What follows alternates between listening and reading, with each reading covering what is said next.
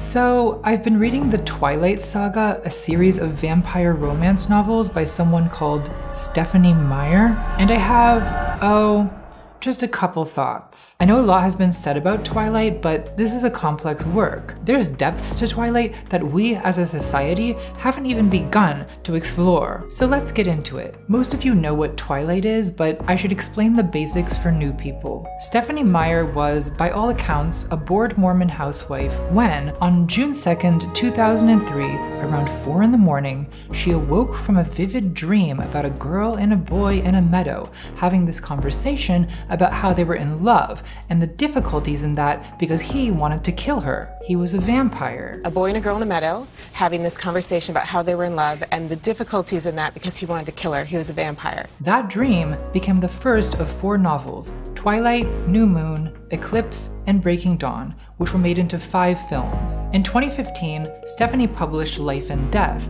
a gender-swapped reimagining of the first novel. Yes, she transgendered Twilight. Twilight has gone woke. And in 2020, she published Midnight Sun, which is just the first novel again, but from Dracula's perspective. Twilight has been on trend again recently. I mean, I'm talking about it, so. Honestly, it was more on trend when I started this video, but the script took me 18 months. Twilight took me 3 months to write. So in the 2000s, these books about a teenage girl being seduced by various creatures of the night spent 235 weeks on the bestseller list for children, and as you can imagine, there was discourse. Vampires need love too. That is world news for this Sunday. I'm John Berman. For all of us at ABC News, thanks for watching. Good night.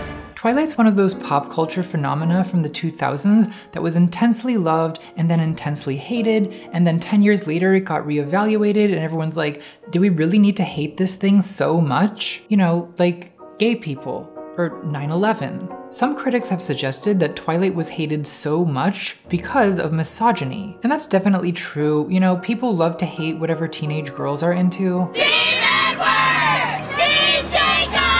I remember when Twilight came out, boys really hated that Stephenie Meyer had feminized vampire lore by making Edward sparkle, you know, because Count Dracula was always so butch. Perhaps you should grow a beard.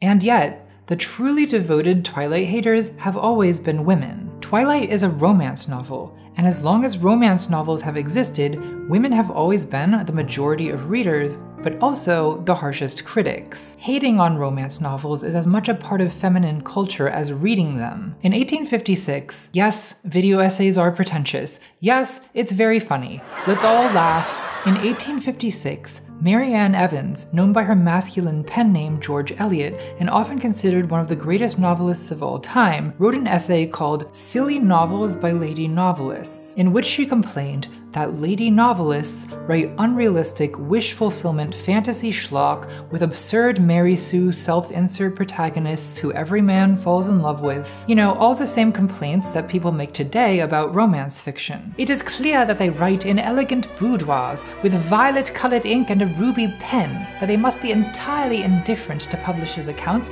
and inexperienced in every form of poverty except poverty of brains. There is a level of internalized misogyny in this. The not like other girls urge to identify with men and share in men's contempt for women. That is misogyny. But to simply dismiss hatred of Twilight as misogynistic is too simple, because the criticism is usually not just that Twilight is feminine and frivolous, that it's written with violet-colored ink and a ruby pen, but also that vampire romance intertwines love and violence. Here was this guy and he was in love with her, but he wanted to kill her. And that Twilight is therefore somehow dangerous. Is this true? Is Twilight dangerous? Well, Edward Cullen is the world's most dangerous predator. I'm the world's most dangerous predator. He's a killer. I'm a killer. He's killed people before. I've killed people before. He wanted to kill you. I wanted to kill you. He still don't know if I can control himself. I still don't know if I can control myself. He's designed to kill. I'm designed to kill. I don't care. Baby Robert Pattinson in his little pea coat saying, "I am designed to kill," is my favorite thing ever. How can you not love this? This is the skin of a killer, Bella. This is the skin of a killer, Bella. Now, am I saying the Twilight books are the greatest work of art ever produced? Yes.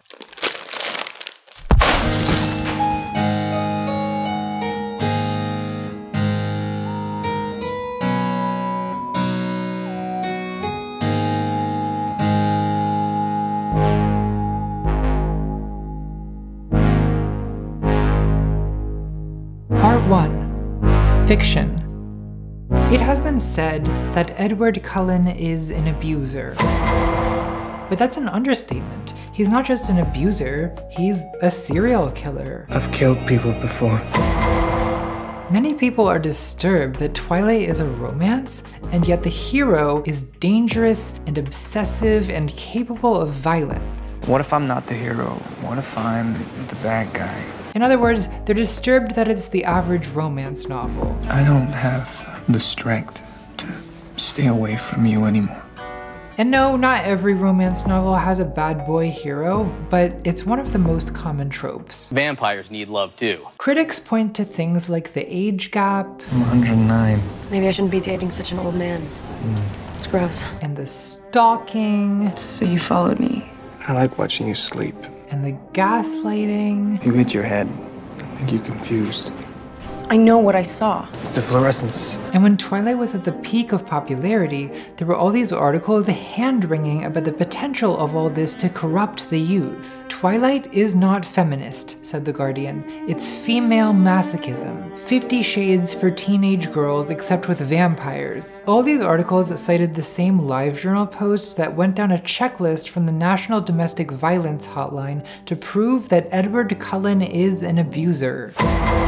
There's always some version of this discourse going on. Women are reading the wrong books. The books that women read are dangerous. In the 2000s, it was Twilight, and in the 2010s, it was the Twilight fanfiction, 50 Shades of Grey. At the time I'm making this video, it's a novelist called Colleen Hoover, who's sold 6 trillion books about dangerous alpha males named Ryle. I promise that in whatever year you're watching this video, there's currently some lady novelist who's caused an outrage writing stories about a dangerous, wealthy, controlling alpha male. He doesn't do romance. I don't do romance. But the female protagonist awakens his capacity for love at the same time as he awakens her desire for sex.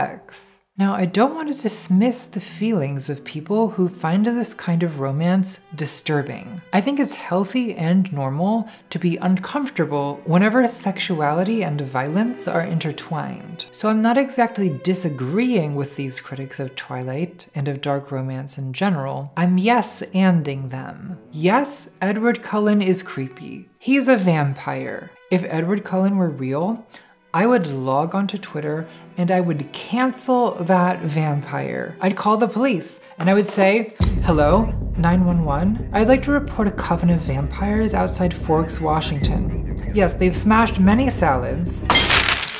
Yes, Edward is problematic. Yes, and Edward is not real, right? He can't hurt you. It's gonna be okay. Edward Cullen is a fictional character in a woman's fantasy, and I do feel that that is relevant to how we analyze his behavior. The main line of argument against Twilight is that this type of story normalizes and romanticizes abusive relationship dynamics. It's a monkey see, monkey do theory of media analysis, this moralistic cinema sins thing everyone is doing now. Age gaps, ding, stalking, ding, infanticide, a ding.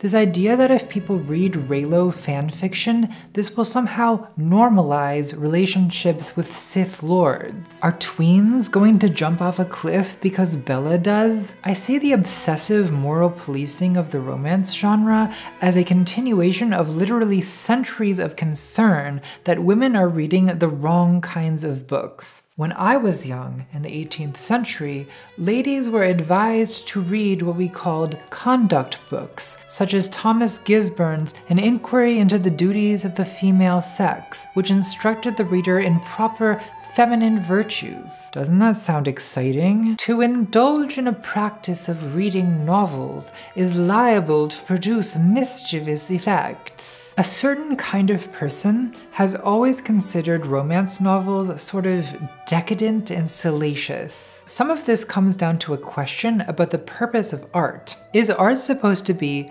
A. Moral education that instructs the reader in proper virtuous conduct, or B. A mirror of reality that reflects life as it really is, or C. Escapist fantasy that's primarily entertainment. Throughout the history of the novel, the genre has often been dismissed as escapist fantasy, literary opium, an addictive, corrupting influence. The first best-selling English novel ever was a romance published in 1740 by Samuel Richardson called Pamela, or Virtue Rewarded. Pamela tells the story of a virtuous 15-year-old girl named Pamela Andrews, who's employed as a maidservant by the wealthy pervert Mr. B, who repeatedly attempts to seduce her, kidnap her, sneak into her room at night, and the whole time Pamela is like, "Nay, I shan't acquiesce to this licentious rake, for my innocence and virtue are more dear to me than my life, and if the cost be my felicity, so be it, for I shan't subject my poor mother and father to the ignominy of—" In the end, Mr. B is so impressed with Pamela's virtue that he reforms his rakish ways and marries her, which is supposed to be the reward, I guess, for Pamela's chaste behavior. It's a Cinderella rags to riches fantasy, with a Prince Charming who's not so charming. Pamela is kind of like an 18th century 50 Shades of Grey. Mr. B will see you now. You could also make an argument that Pamela was the novel with the first modern fandom. There was Pamela fanfiction, Pamela merch, there was discourse between Pamelists and anti-Pamelists about the sincerity of Pamela's virtue. Anti-Pamelists wrote parody novels like Eliza Haywood's Anti-Pamela or Feigned Innocence Detected. Wow, what a savage burn. And Henry Fielding's Shamala, both of which reframe Pamela as a gold-digging social climber. This must have been an affront to Samuel Richardson, who makes his position clear on the cover page, claiming that he published Pamela, quote, "in order to cultivate the principles of virtue and religion in the minds of the youth of both sexes." So in 1740, there was already this tension between two purposes of art. Is art supposed to inflame the mind, or is it supposed to cultivate the principles of virtue and religion in the minds of the youth? Personally, I prefer it to be inflamed. I want to feel good, I don't want to be good. And Stephanie Meyer apparently agrees. I never stop and think, oh, this is a role model for people. It's fiction. It is fiction. Whatever we think of its morality, Pamela became the template for romance novels where a young, inexperienced, impoverished girl becomes the object of fascination for an older, richer man with a dangerous edge. In the 19th century, Pride and Prejudice and Jane Eyre both fit this description, though Pride and Prejudice is obviously much more agreeable to 21st century morality than Pamela. Fitzwilliam Darcy is not Elizabeth Bennet's sexually abusive boss. He's not even a vampire. You should have thought of that, Jane Austen. What are you doing? In the 20th century, the term romance novel became associated with mass-market paperback romances, derogatorily known as bodice rippers, like Joanna Lindsay's Gentle Rogue, with the classic Fabio clinch on the cover. They don't do covers like this anymore. Here's the new edition of Gentle Rogue, with the most boring cover imaginable. Rhett Vern to the clinch covers. We used to be a country, a proper country. The Gen Z equivalent of bodice rippers is like Wattpad, BTS, werewolf fic. How many mafia twinks can there be? The specifically feminist criticism of romance novels goes back at least to Germaine Greer, who included a long rant about them in her 1970 manifesto, The Female Eunuch, in which she condemns romance readers as women cherishing the chains of their own bondage. The point I'm trying to make is there's a historical continuity from Pamela to Twilight. Stephanie Meyer's contribution is that she took the classic romance formula, combined it with the lurid sexiness of Dracula, and then Mormonized it to the point it became appealing to 21st century teenagers and moms. Another continuity from Pamela to Twilight is the persistent anxiety of critics that the romance novel is somehow corrupting the youth or enslaving women or both? Aaron Meanley worries about Twilight, quote, "Some girls might expect their love life to look just like Bella's. Now that's what I call scary." Neha Gandhi says, "Bella is essentially a romanticized version of all our worst, weakest impulses put up on a pedestal, and that makes her dangerous." With a lot of criticism of Twilight, you get the impression that the critic both senses the attraction to Twilight and is uncomfortable with that attraction, and the anxious hand-wringing is a manifestation of that ambivalence. Even Germaine Greer admits, quote, "I cannot claim to be fully emancipated from the dream that some enormous man, say 6'6", heavily shouldered and so forth to match, will crush me to his tweeds, look down into my eyes, and leave the taste of heaven or the scorch of his passion on my waiting lips. Remember what they took from you." I want to argue that both the fascination with vampire romance and the discomfort with it are natural reactions to something paradoxical in the experience of erotic love itself. Twilight is everything we fear in sexuality: the excess, the irrationality, the transgression, the violence, the loss of self-possession, the violation of boundaries. None of them belong to themselves anymore. And the sickest part is, their genes tell them they're happy about it. Stephanie Meyer is continuing an ancient mythological tradition of storytelling that equates love and death. Think Hades and Persephone, The Temptation of Eve, Swan Lake, Romeo and Juliet. Like Romeo and Juliet, Twilight is a moderate teenage love escalated to the point of death. And you could argue that Romeo and Juliet are closer to equals, where Edward and Bella are predator and prey. The lion fell in love with the lamb. So the lion fell in love with the lamb. But look at the big picture in Twilight. The lamb doesn't stay a lamb. By the end of the story, she becomes a lion. She's a powerful vampire with a rich husband and a magical demon baby. Yes, Edward is a dangerous predator, but his power is subservient to his love for Bella, and it's deployed for her protection. I feel very protective of you. She becomes powerful because he loves her. This is not a story of becoming prey. It's a story of rising to the level of the predator. Behind every Cinderella fantasy is a female will to power. The debates about romance fiction are not frivolous. They concern the deepest questions in women's lives. What does happiness look like? What do we want from love? From sex? What does it mean to succeed as a woman? What does it mean to be a woman? What does it mean to be anything? Why is Twilight like this? To answer these questions and more, I read the entire Twilight saga twice. I watched the movies 37 times. I read 3,000 pages of psychoanalysis and 8,000 pages of queer and radical feminist theory. Now, some people say that I'm overly fixated on Twilight, that Mother is having another episode, and maybe some of those people are my psychiatrist, and maybe they're trying to put me on mood stabilizers. But here's why those people are wrong. Part 2. Desire. One way to state the question, the mystery we're trying to solve, is why would someone romanticize the relationship between a vampire and a human, between a predator and his prey? Isn't this problematic, with its age gaps and its power dynamics? One answer is that yes, it is problematic. And it's problematic because in order for a story to have a plot, there needs to be a problem, what is sometimes known as a conflict. Conflict creates tension, both romantic and narrative, and in Twilight, Edward's vampirism is the source of that tension. Listen to how Stephanie Meyer summarizes the dream that inspired Twilight. A boy and a girl in a meadow having this conversation about how they were in love and the difficulties in that because he wanted to kill her. He was a vampire.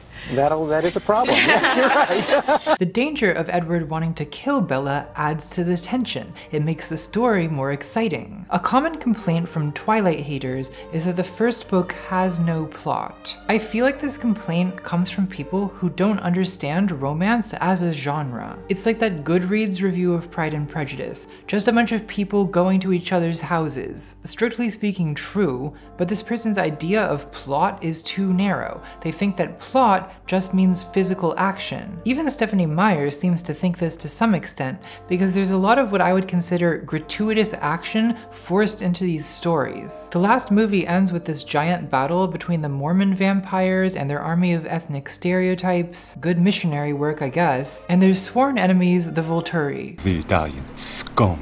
The Volturi are like a Mormon's idea of Catholics. You know, they live in the Vatican, they speak Italian. Magnifico. They're gay.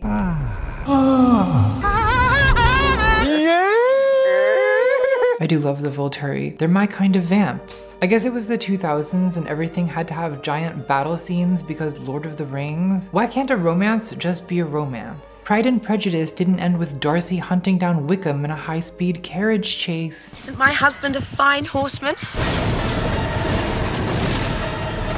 Romance stories can have action elements, but they're primarily driven by emotion, pining, longing, yearning even. The plot of a romance is always desire deferred. In her Natural History of the Romance novel, romance scholar Pamela Regis says, quote, "The barrier is the conflict in a romance novel. It is anything that keeps the union of heroine and hero from taking place. In Pride and Prejudice, the barrier is in the title. It's Darcy's pride and Elizabeth's prejudice." And Mrs. Bennet certainly isn't helping either. Bingley's wealth is nothing to his. Lower your voice, woman. Everyone can hear you. I don't care if he does. In Twilight, you may be thinking the barrier is Jacob. Hey, beautiful. Because there are triangular moments between Jacob, Bella, and Edward. But let's face the facts, Team Jacob never stood a chance. It's always been him. The barrier is really just that Edward wants to drink that girl's sweet blood. And who can blame him? I've been thinking about taking a sip myself. In Twilight, blood drinking is a metaphor for sinful lust, for violent lust. Edward's inner conflict is between lust and love. He loves Bella, but he lusts for her blood. And because his bloodlust will kill her, he has to resist the temptation of bloodlust in order to love Bella. I still don't know if I can control myself. That's the barrier he overcomes. It's an internal barrier, a psychological conflict. Stop. Find the will. The barrier is essential to romance stories because narrative is sustained by tension, and so is romantic love. Now, I should explain that by romantic love, I mean what the ancient Greeks called eros. Eros is the ancient Greek personification of erotic love, that archery twink, better known by his Roman name Cupid. And I'm not just bringing this up to be pretentious, though that is a benefit. In English, the word love is awkwardly non-specific. You love your friends, you love your husband, you love your dad, you love your dog, you love God, you love Twizzlers.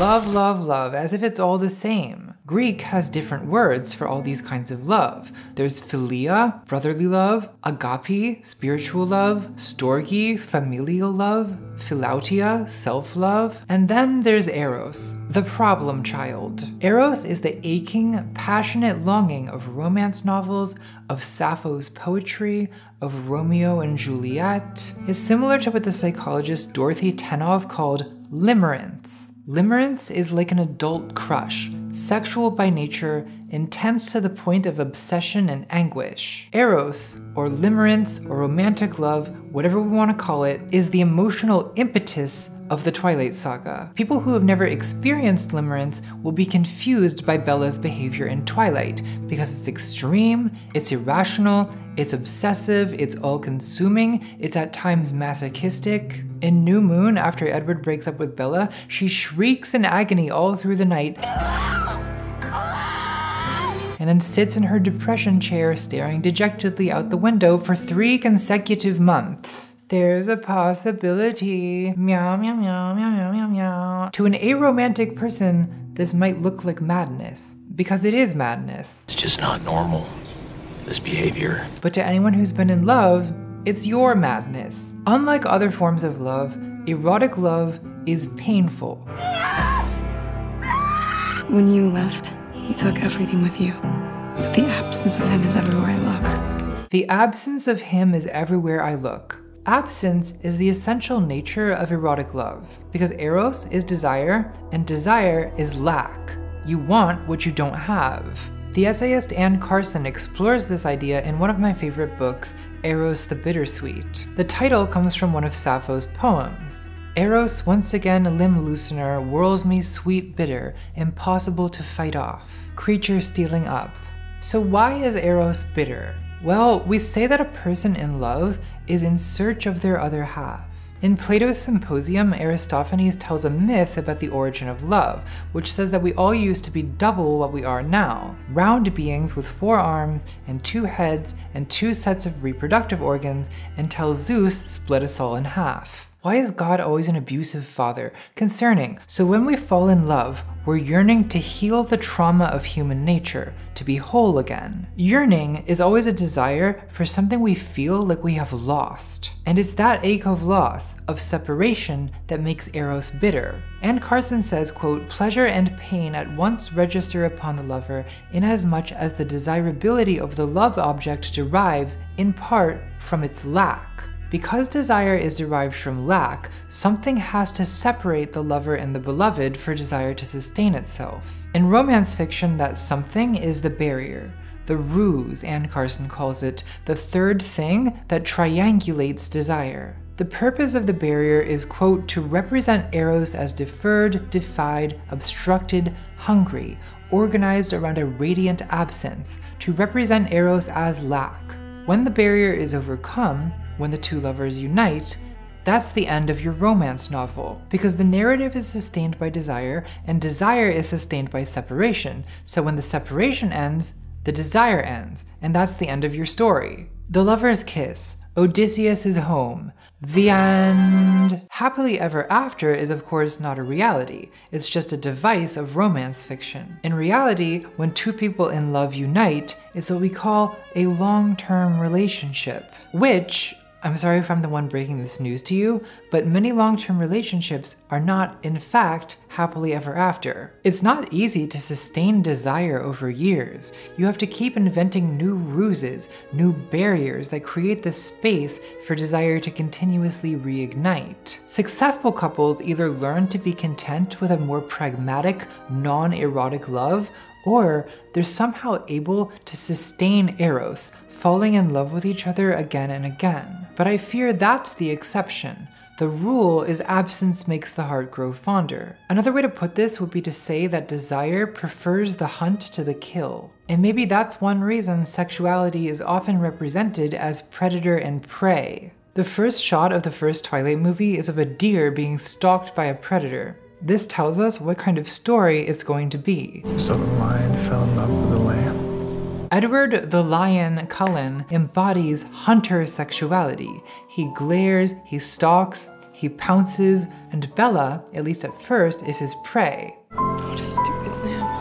A similar trope of lover as hunter exists on ancient Greek urns, which often depict a lover not in possession, but in pursuit of his beloved. Anne Carson says, quote, the moment of ideal desire on which vase painters as well as poets are inclined to focus is not the moment when the 2 unite in happiness. What is pictured is the moment when the beloved turns and runs. It's the moment of obstructed desire John Keats described in his Ode on a Grecian Urn. Bold lover, never, never canst thou kiss, though winning near the goal, yet do not grieve. She cannot fade, though thou hast not thy bliss. Forever wilt thou love, and she be fair. The poet, or the urn painter, captures that moment of desire for all time, the hunter suspended in the middle of a hunt.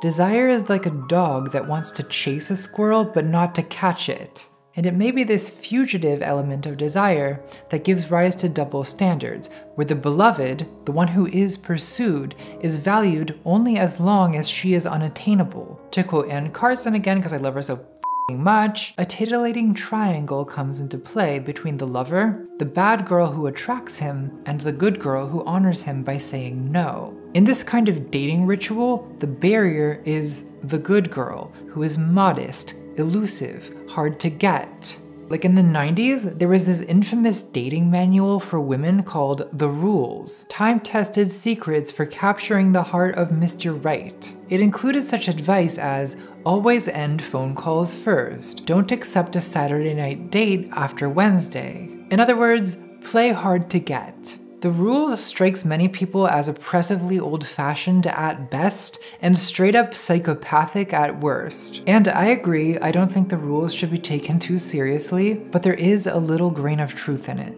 Simone de Beauvoir says, "The knight departing for new adventures offends his lady, yet she has nothing but contempt for him if he remains at her feet. This is the torture of impossible love." To paraphrase the psychoanalyst Jacques Lacan, desire thinks it wants to be satisfied, but really, it wants to go on desiring. Desire is desire for desire. Shakespeare says something similar in Sonnet 147, "My love is as a fever, longing still for that which longer nurseth the disease." Shakespeare compares desire, that is love, eros, to a sickness that wants to perpetuate itself. "What doesn't kill me makes me want you more," is Taylor Swift's version of the same thought, in a song that begins, "Fever dream high in the quiet of the night," echoing Shakespeare's comparison of love to a fever, a desire that feeds on its own frustration. And I'm pretty sure Taylor agrees with what I'm saying in this video. Also, I apologize for criticizing her in my J.K. Rowling video. I've since read a bunch of Tumblr posts that convinced me that she's gay. Inspiring. Follow the money. In an episode of Seinfeld, George Costanza makes a distinction between two types of desire, yearning and craving. Do you ever yearn? Yearn? Do I yearn? Have you yearned? Well, not recently. I craved. I crave all the time, constant craving. I haven't yearned. What is the difference between yearning and craving? Well, let's start with craving. What kinds of things do you crave? You crave a cigarette, a sandwich, an orgasm, a drink. You satisfy a craving for something, but then an hour later, you crave it again. So maybe craving is a desire that can be satisfied, but only for a moment. Craving is like Shakespeare's description of lust in Sonnet 129. The expensive spirit in a waste of shame is lust in action, enjoyed no sooner but despised straight, a bliss in proof and proved a very woe, before a joy proposed, behind a dream. Aw, poor baby. Bill was really having a hard time in those sonnets. How is yearning different from craving? Well, maybe it's the difference between love and lust, the difference between Shakespeare's Sonnet 129 and 147. Craving is enjoyed no sooner but despised straight, and yearning is a fever longing still for that which longer nurseth the disease. Isn't this what Stephanie Meyer's really trying to say here? Edward Cullen craves blood, but he yearns for Bella. It's lust against limerence. Let's talk about yearning. Do you ever yearn? What kinds of things do you yearn for? You yearn for union with the person you're in love with, or for union with God, like in Psalm 63. My whole being longs for you in a dry and parched land where there is no water. You yearn for God. You don't crave God. No one says I need to get my God fix. Don't talk to me until I've had my God. You yearn to feel whole again, maybe by finding your other half, or through some kind of shroomy oneness. Or maybe Freud was right, that it's really Mother who we yearn for. Mother, I mean, we did used to be one with her body in the womb, and then they cut the umbilical cord, and they weaned you from her breast, and life has been downhill ever since. Yearning, maybe you yearn for the good old days. Nostalgia, a yearning for lost time. Or you yearn for nostalgia's inverse, utopian socialism. Think about the kind of leftists who talk about the revolution like it's the rapture. These people are yearning for a different time, but it's one they imagine in the future. Yearning, I think, is inherently erotic. It's not necessarily sexual, but it's erotic in the sense that unlike craving, which can be satisfied, though only for a moment, yearning is a desire that can't really be satisfied at all. Like, you know how no matter what you accomplish in life, you can never really be satisfied because you always still feel the same void inside eating away at you all the time? Well, this is the reason for that. We all have a black hole deep inside of us, and nothing can ever really fill it. Some people call it a God-shaped hole, but I'm pretty sure my God-shaped hole is shaped like Actually, I think the hole is flexible. It kind of shapes itself to whatever it is we think we're missing. The things we desire become symbols of the hole, and we come to believe that we're yearning for this symbol. And Carson says, quote, "Who is the real subject of most love poems? Not the beloved, it is that whole." Now would be a good time to admire my restraint in not making any jokes about filling my holes. Very tasteful, very ladylike, I know. You may praise me in the comments section now. Lacan says something similar. I'll quote Zizek's summary because Lacan is illegible. If you don't care about philosophy, just ignore these names. Close your eyes and pretend this isn't happening. Quote, "The drive's goal to reach its object is false. It masks its true aim, which is to reproduce its own circular movement by repeatedly missing its object. This is the trap of yearning, of unrequited love, and of nostalgia. You yearn for the good old days because you lack them. They are lost time." But try explaining that to the people in the comments section of a 90s Fruity Pebbles commercial pining for the lost golden age. I miss the world when there was still love left in it. Yummy Fruity Pebbles in apples. On second thought, the Fruity Pebbles commercial may be the only thing holding this man's sanity together. Let's just let him have this. I wish there was a way to know you're in the good old days before you've actually left them. We all wish there was a way to feel like you're in the good old days, but there isn't. It's impossible. Why? Well, you're never in the good old days because you can only yearn for what you've lost. The good old days are old because they're gone, and they're good because you idealize what you yearn for, and you only yearn for what you do not have. Your childhood is dead, and no amount of Fruity Pebbles will bring it back. I've tried.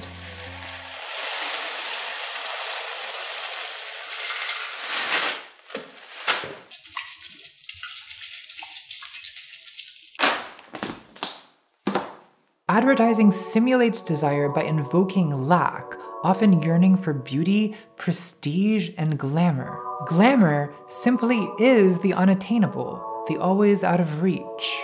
Do you ever feel like Goldilocks in a world where the porridge is never just right? I feel like I'm describing some kind of pessimist's prayer. You can't get what you want, and if you do, it won't make you happy. And if it does, not for long. The only way to escape the cycle of suffering, the only path to salvation, is to both like and subscribe. Give me your money. You know, I think I crave because I yearn. Suppose, hypothetically, someone named, I don't know, Veronica is an unrequited love. And suppose the pain of that drives Veronica, hypothetically, for educational and harm reduction purposes, to get a little bit addicted to... She's craving to cope with the yearning. You're like my own personal brand of heroin. What's your favorite brand of heroin? Leave a comment. Maybe you could visualize cravings as like epicycles of the larger cycle of yearning that orbits around the void. Constant craving. I promise this is about Twilight. Yearning is bittersweet, and the bitterness of yearning comes from the absence at its core, from the futility of grasping at something always out of reach. The absence of him is everywhere I look. But what about the sweetness? The sweetness of yearning comes from It's not easy having a good time. The sweetness of yearning comes from anticipation. It's the hope that just maybe you might finally grasp the thing you're reaching for this time. There's a German word for this because, of course, Vorfreude, which means pre-pleasure, the pleasure of anticipation, is the reason that we gift wrap presents. As Ted Bundy said, the fantasy that accompanies and generates the anticipation that precedes the crime is always more stimulating than the immediate aftermath of the crime itself. So true. Anticipation is the basic pleasure of eroticism. And I do think that if you skip right ahead to sex in a story, you're missing out on a lot of really exciting things. The first time you hold somebody's hand, your heart just goes crazy. It's this amazing experience that you go home and tell your friends about. Oh my gosh, he touched my hand, you know. A striptease is infinitely more erotic than a nudist colony. Why?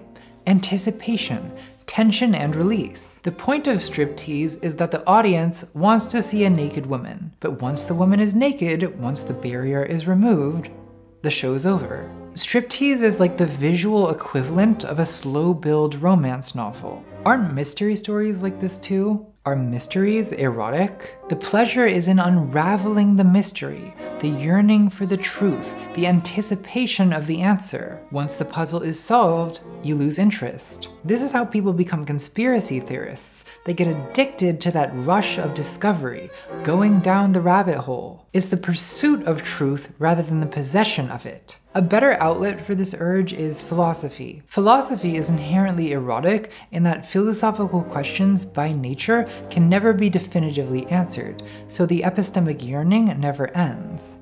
In The Importance of Being Earnest, Algy says, "The very essence of romance is uncertainty.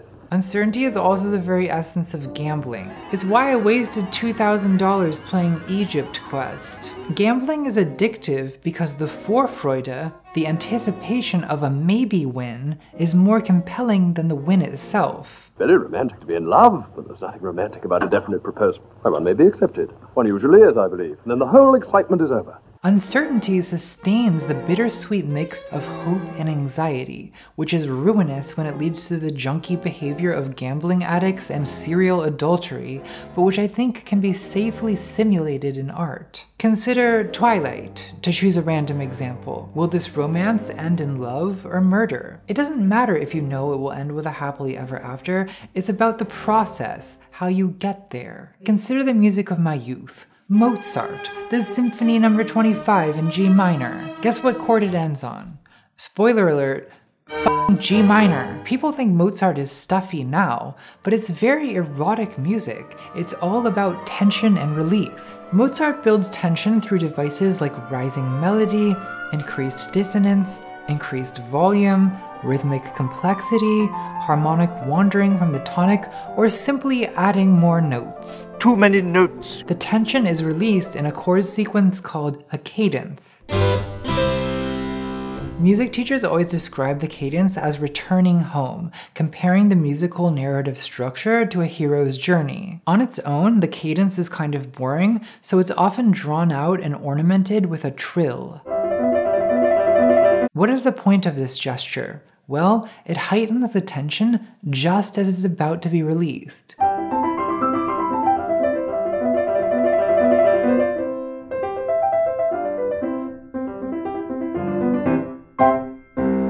The trill occurs at that pre-climactic moment when gratification is imminent. It's very sexual, it's musical edging. When you hear it in isolation, it just sounds like an 18th century musical stock phrase, but that's exactly the point I'm making. The release is only pleasurable because of the tension that is accumulated in anticipation of it. Without the tension, there is no release. And that's just kind of the nature of human pleasure.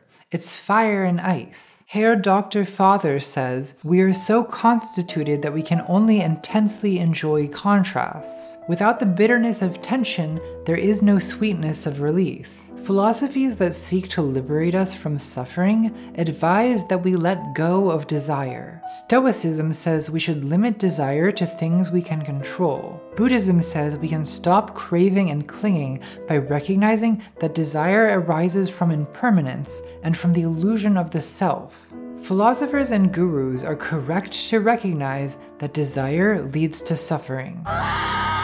But detachment from desire is not bliss. If someone is promising you bliss or some mystical solution to the wound of human nature, that's probably a cult.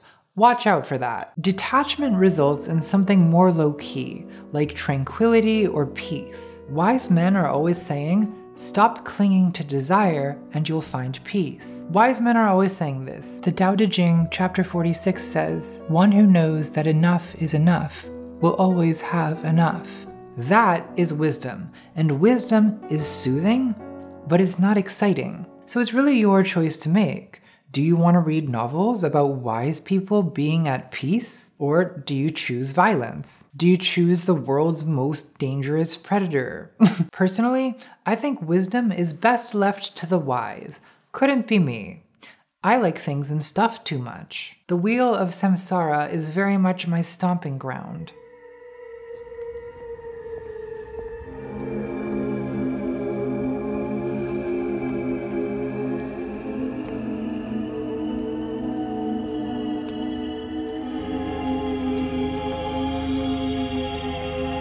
So in Maryland, there's this place called Royal Farms.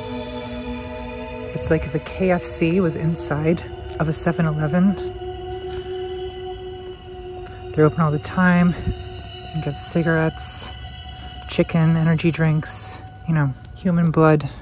Part 3, fantasy. Okay, we need to talk about the sexual aspect. I know YouTube is trying to be more family friendly, and as a friend of the family, I respect that. So I might have to use some euphemisms, some indirect language. By the time I'm done with them, the family is gonna be on their hands and knees begging for more. Many people have commented on the unguarded, blurting it all out quality of Twilight. In one interview, Robert Pattinson said he thinks that Twilight is Stephenie Meyer's sexual fantasy. I was convinced that Stephenie was convinced she was Bella. And you're like reading her sort of sexual fantasy about some, and especially when she says, oh, it was based on a dream. I think this is another reason that people find Twilight cringe. Stephenie Meyer is taking dictation directly from the inner goddess. And it's very honest. It's really, really honest. And that's kind of what's weird about it. I love that about Twilight. It's like reading someone's diary. Now I realize here I'm stepping into a vicious debate that's been going on for decades about the difference between romance and erotica. What is the difference between romance and erotica? I got so curious about this that I actually contacted the English departments of Harvard, Yale, and Stanford, and I was surprised that they pretty much all agreed on a definition that romance is for good girls and erotica is for sluts. Pornography, of course, is for men. There's a buck-wild debate from 1987 between romance titans Jackie Collins and Barbara Cartland, who between them sold more than 1 billion books. The debate gets, well, you kind of just have to see it to believe it. It's evil, really. We've perfected the books that you write, quite frankly. Barbara Cartland says that Jackie Collins' books are evil. Why? Because they have sex scenes. Well, I really don't think there's anything disgusting about naked people rolling around on beds. I thought that's what you're supposed to do when you're married. How do you know? And according to Cartland, women's fiction shouldn't have sex scenes because A, think of the children. Have you ever thought of the effects it has on young people? Yes, they love it. And but that is what is I wrong. was reading it under... 2, is helping the perverts. Don't you think it has helped the perverts? It has... And D, according to Cartland, we should encourage purity for women, that is, asexuality. You know, I believe in purity for women, and this is the thing I've been fighting for. It's a classic good girls versus sluts debate. All this awful abuse of children, all that comes from a permissive society. There's something so surreal about what I can only describe as an 80-year-old woman in clown drag lecturing everyone about sexual purity. Like, what is this? The British aren't coming, the British aren't coming. Cartland endorses the Victorian viewpoint that women, ladies, are asexual. You were a lady. You were dressed in China, you were something perfect, slightly sacred. This is a view taken by 19th century sexologist Richard von Krafft-Ebing, author of Psychopathia Sexualis, one of the first attempts to scientifically study human sexuality. So scandalous at the time of publication that it had to be printed in Latin to keep the hoi polloi from getting notions. Quote, "Woman, if physically and mentally normal and properly educated, has but little sensual desire." This is an absurd claim on its face. If women instinctually have but little sensual desire, then why is that contingent on their being properly educated? The answer is basically that for Victorians, the Madonna-whore dichotomy was an ontological distinction. There was an enormous gap between the lady and the prostitute, and no young man who took me out would ever have thought of asking me to go to bed with him. They asked me to marry him. It was understood that there were really two very different kinds of women. There were real women, ladies, who were by definition asexual, and then there was this other category of person, prostitutes or fallen women, who were technically female, but who were seen as degraded, ruined beings, with desire equal to, if not exceeding, that of men. Strumpets, trollops, slutacious whores. Ladies were seen as delicate and innocent, sacred treasures to be protected. You were a lady. You were dressed in China, you were something perfect, slightly sacred. And there's a kind of privilege that came with that, but at the cost of sexuality. And I believed it for years. I thought that ladies didn't feel passion and prostitutes did. Lady status has often only been available to middle and upper class white women, with prostitutes and fallen women relegated to this other category that was seen as sexual but degraded. The idea that purity is the natural state of women is actually fairly recent. Ancient and medieval Europeans had almost the opposite view of the Victorians, often seeing women as more sexual than men. According to the most widely read encyclopedia of the Middle Ages, quote, "The word femina comes from the Greek derived from the force of fire, because her concupiscence is very passionate. Women are more libidinous than men." In an ancient Greek myth, Zeus and Hera are feuding about whether men or women enjoy sex more, so they summon the transsexual prophet Tiresias to resolve the issue, and Tiresias says, "Of 10 parts a man enjoys one only, but a woman enjoys the full 10 parts. Which sex is more sexual? Controversial. Looking into it, in our own time, the Victorian idea that the right kind of women have but little sensual desire still persists in stereotypes about female sexuality being limited to delicate hand grazing. In 1973, Permissive Cosmopolitan magazine ran an article by a male psychiatrist who announced, "Women do not have sexual fantasies. How do we know? Ask a woman, and she will usually reply, no." Good work, doctor. Incredible research methods. This kind of statement is a self-fulfilling prophecy. When the experts announced that women do not have sexual fantasies, women whose experience tells them otherwise feel deviant and abnormal, which makes them reluctant to speak up. Seemingly descriptive statements about sexuality, like women do not have sexual fantasies, often serve to enforce the very situation they claim to describe. The Cartland-Collins debate was echoed 25 years later in debates about Twilight and 50 Shades of Grey, with 50 Shades widely condemned as mommy porn, which, come on people, let moms have pornography. It's like once a decade, society collectively discovers that women's sexuality exists and everyone loses their minds. Stephenie Meyer, like Barbara Cartland, is something of a neo-Victorian, or at least a neo-Edwardian. Boo! Stephenie is not as moralizing as Barbara Cartland, but she has said, for example, "Erotica is not something I read. I don't even read traditional romance." Why not? It's too smutty. There's a reason my books have a lot of innocence. That's the sort of world I live in. Well, I support whatever Stephenie Meyer has to tell herself to sleep at night. I don't know that I would describe Twilight as a world of innocence. I've killed people before. I like watching you sleep. It's hard to say with all those clothes on. Stranger things happen every day. Trust me. But it's true that there are no sex scenes. It's strictly PG-13. In one scene, Bella is too embarrassed to look at lingerie because it's too sexy even when it isn't on. In a now infamous scene, Bella walks down the stairs in a long khaki skirt and blue blouse, which outfit Edward describes as utterly indecent. No one should look so tempting, it's not fair. So what did Robert Pattinson mean when he said that Twilight is Stephenie Meyer's sexual fantasy? You're like reading her sort of sexual fantasy. A story can be sexy without sex scenes. How? Well, I feel like this is something that I should show and not tell. For example, can we talk about the cuck tent scene? Why is no one talking about the cuck tent scene? In Twilight Episode 3, Eclipse, Bella and her polycule of monster men are taking the ring to Mordor when a winter storm rolls in. Bella is in the tent and she's shivering her innocent little butt off, and Edward's upset because vampires have no body heat, so he can't warm her up. But Jacob is right outside, and Jacob is a toasty dog boy with a canonical body temperature of 108.9 degrees Fahrenheit. Let's face it, I am hotter than you. So Edward agrees to let the sexy, shirtless Jacob share a sleeping bag with Bella to prevent her imminent death by freezing. You'll warm up soon. Faster if you took your clothes off. Jacob clutches Bella against his hot, naked chest while Edward gazes on in jealous agony. Bella is nestled in Jacob's arms, pretending to be asleep, while the two gorgeous monster men are incandescent with desire for her. They argue through the night about who loves her more and who can take better care of her. And remember, Edward can read minds, so he's experiencing all of Jacob's perverted fantasies in excruciating detail. Can you at least attempt to control your thoughts? So, why does this scene happen? Wherefore art the cuck tent? This is not a trick question. The answer is very obvious. The cuck tent happens because Stephenie Meyer thinks it's hot. because it is hot. And maybe Stephanie would deny that she has any such impure feelings since she lives in a world of innocence. But let's use common sense.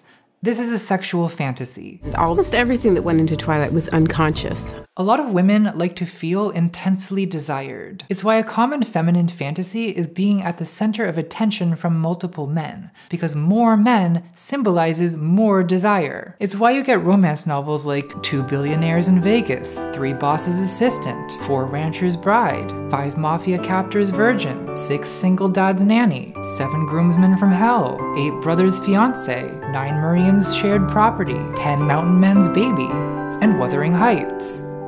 It's a really straightforward example of what is called wish fulfillment. And Twilight has a lot of wish fulfillment. You know, Bella moves to a new school, and even though she's an awkward tomboy who drives a rusty pickup truck, every boy in school has a crush on her. It's like first grade all over again. You're the shiny new toy. 2 gorgeous monster boys fight over Bella, and they carry her around, and they tell her how much they love her and want to protect her. All the other girls are jealous of my cool boyfriend, so by association, I must be cool too. If you're a Twilight reader and you identify with Bella, these are exciting fantasies to have, because they gratify what Dr. Father calls His Majesty the Ego, the hero of every daydream and every story. All of this, I think, is pretty obvious, but where things get controversial, and to many people disturbing, is when you start introducing darker themes into your romantic wish fulfillment fantasies. Edward's stalking. I like watching you sleep. The fact that he's self-admittedly a dangerous predator. I'm the world's most dangerous predator. His struggle with a vampiric desire to kill Bella and drink her blood. People see this stuff and they think, oh my god, this is masochistic, it's internalized misogyny, it's abusive, it's pathological. But I think that those concerns, while understandable, come from a misunderstanding of how fantasy works. Consider, for example, the ultimate problematic fantasy, the fantasy of non-consent, what we could euphemistically call a ravishment fantasy. This fantasy of being overpowered or in bondage or surrendering to a dominant lover. It's a very common fantasy for a lot of women and also a lot of people who aren't women. It's the reason bodice rippers are called bodice rippers. They were notorious for these ravishment scenes where bodices are, you know, ripped. And this can be difficult to talk about because, you know, we worry that the worst men in the universe will take these fantasies as proof that women really want to be dominated by violent men. But abusive men will use any pretext to justify their behavior, and that's not on us, it's on them. So let's talk about it. In 1973, the same year that Cosmo announced women don't have sexual fantasies, the author Nancy Friday published a book called My Secret Garden: Women's Sexual Fantasies. Nancy Friday was a heroine of the sexual revolution, and I think it was brave of her to publish this book. Despite its misleadingly twee cover and blurb, dare to discover the beautiful blossoms, the winding paths, and the hidden nooks of female sexuality. I hate that even the cover of a pervert book like this assumes that female sexuality is as mysterious as it is floral. Groundbreaking. But there's nothing floral about the contents of Nancy Friday's books, which are essentially anthologies of fantasies submitted in response to a newspaper ad Nancy published that said, "Female sexual fantasies wanted by serious female researcher. Anonymity guaranteed." Love that. This resulted in a book which is very explicit and which challenges assumptions about feminine sexuality being sort of soft and gentle and mushy. The single greatest theme that emerged was that of weak women being sexually dominated, forced by male strength to do this deliciously awful thing. So the ravishment fantasy proved to be the most common fantasy.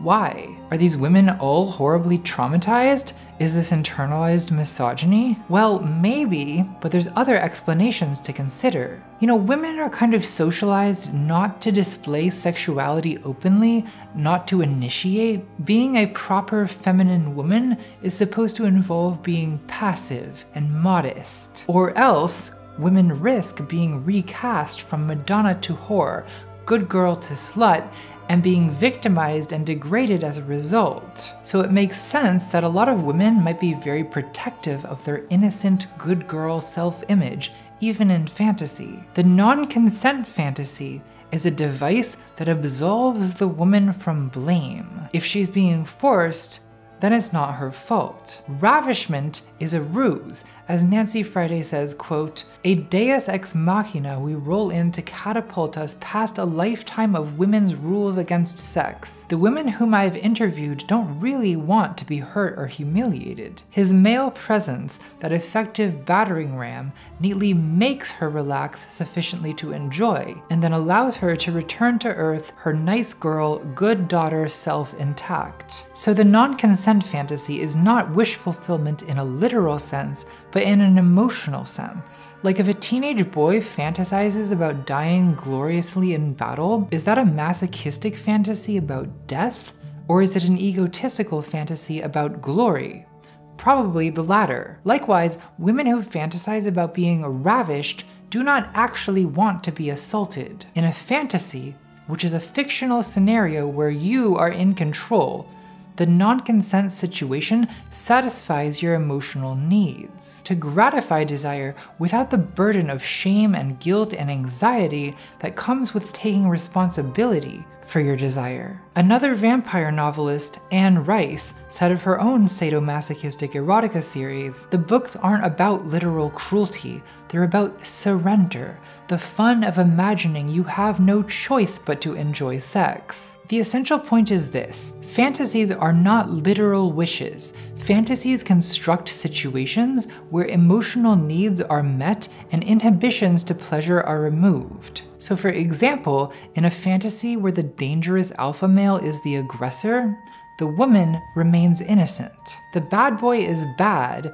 so that the good girl gets to stay good. We could call this disavowal, the process of constructing fantasy situations where your desires are gratified without having to assert or even having to acknowledge the desire. Non-consent fantasies are one ruse of disavowal, but fantasy is infinitely creative in constructing these devices. Remember the cuck tent. Bella's a good girl who would never consider having a threesome, but it's dangerously cold, I guess we have no choice but to huddle for warmth. Disavowal. Me and Draco got detention in the Forbidden Forest, and we had to camp out for the night, but there was only one sleeping bag.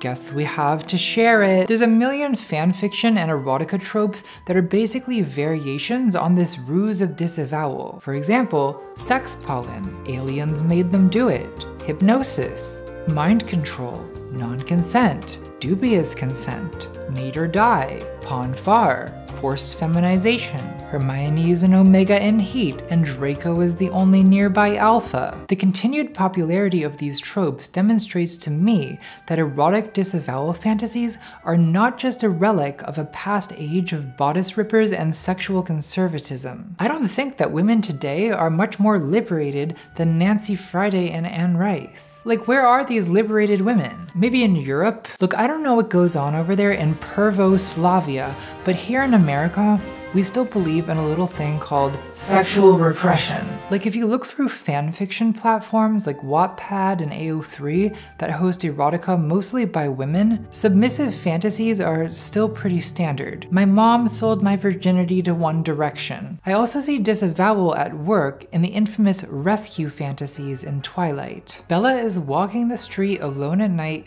when she's menaced by a gang of thugs apparently ready for a bit of the old ultra-violence. But at the last minute, Edward sweeps in his battle Volvo and saves the damsel. Likewise, at the end of the first movie, there's a snuff film scene where the evil vampire James intends to suck Bella's blood and make some kind of smut film out of it to torture Edward with. This very eroticized violence is interrupted at the last moment when Edward replaces the assailant and Bella is rescued instead of ravished. You can try to suck the venom out. No, I won't be able to stop. Find the wheel.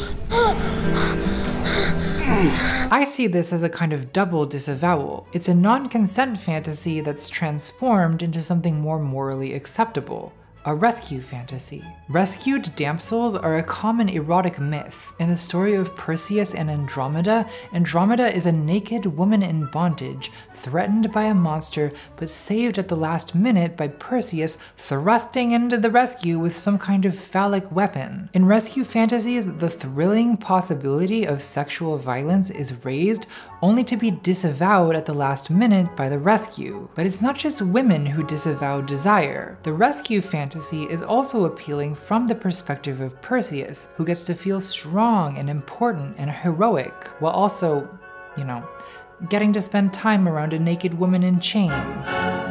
It's not even necessarily sexual desire that fantasy disavows. In 50 Shades of Grey, Edward, renamed Christian, is constantly issuing orders to Bella, renamed Anastasia, about what she should eat, what car she should drive, about what gynecologist to see. Why is this part of the fantasy? Well, because making decisions is hard. Sartre said we're condemned to be free. Why is freedom a condemnation? Well, because freedom implies responsibility, and responsibility sucks. I, for one, hate being accountable for the consequences of my actions. Even something as trivial as what should I eat today is a decision fraught with moral quandaries and body image issues and contradictory nutritional advice coming at us from all angles. Isn't there something relaxing about a competent person just telling you what to do so you don't have to worry about it? Disavowal is a useful ruse for indulging in all kinds of guilty pleasures. In 50 Shades, Christian is constantly lavishing extravagant gifts on Anna. He buys her a computer, a car, first-class plane tickets, and Anna constantly protests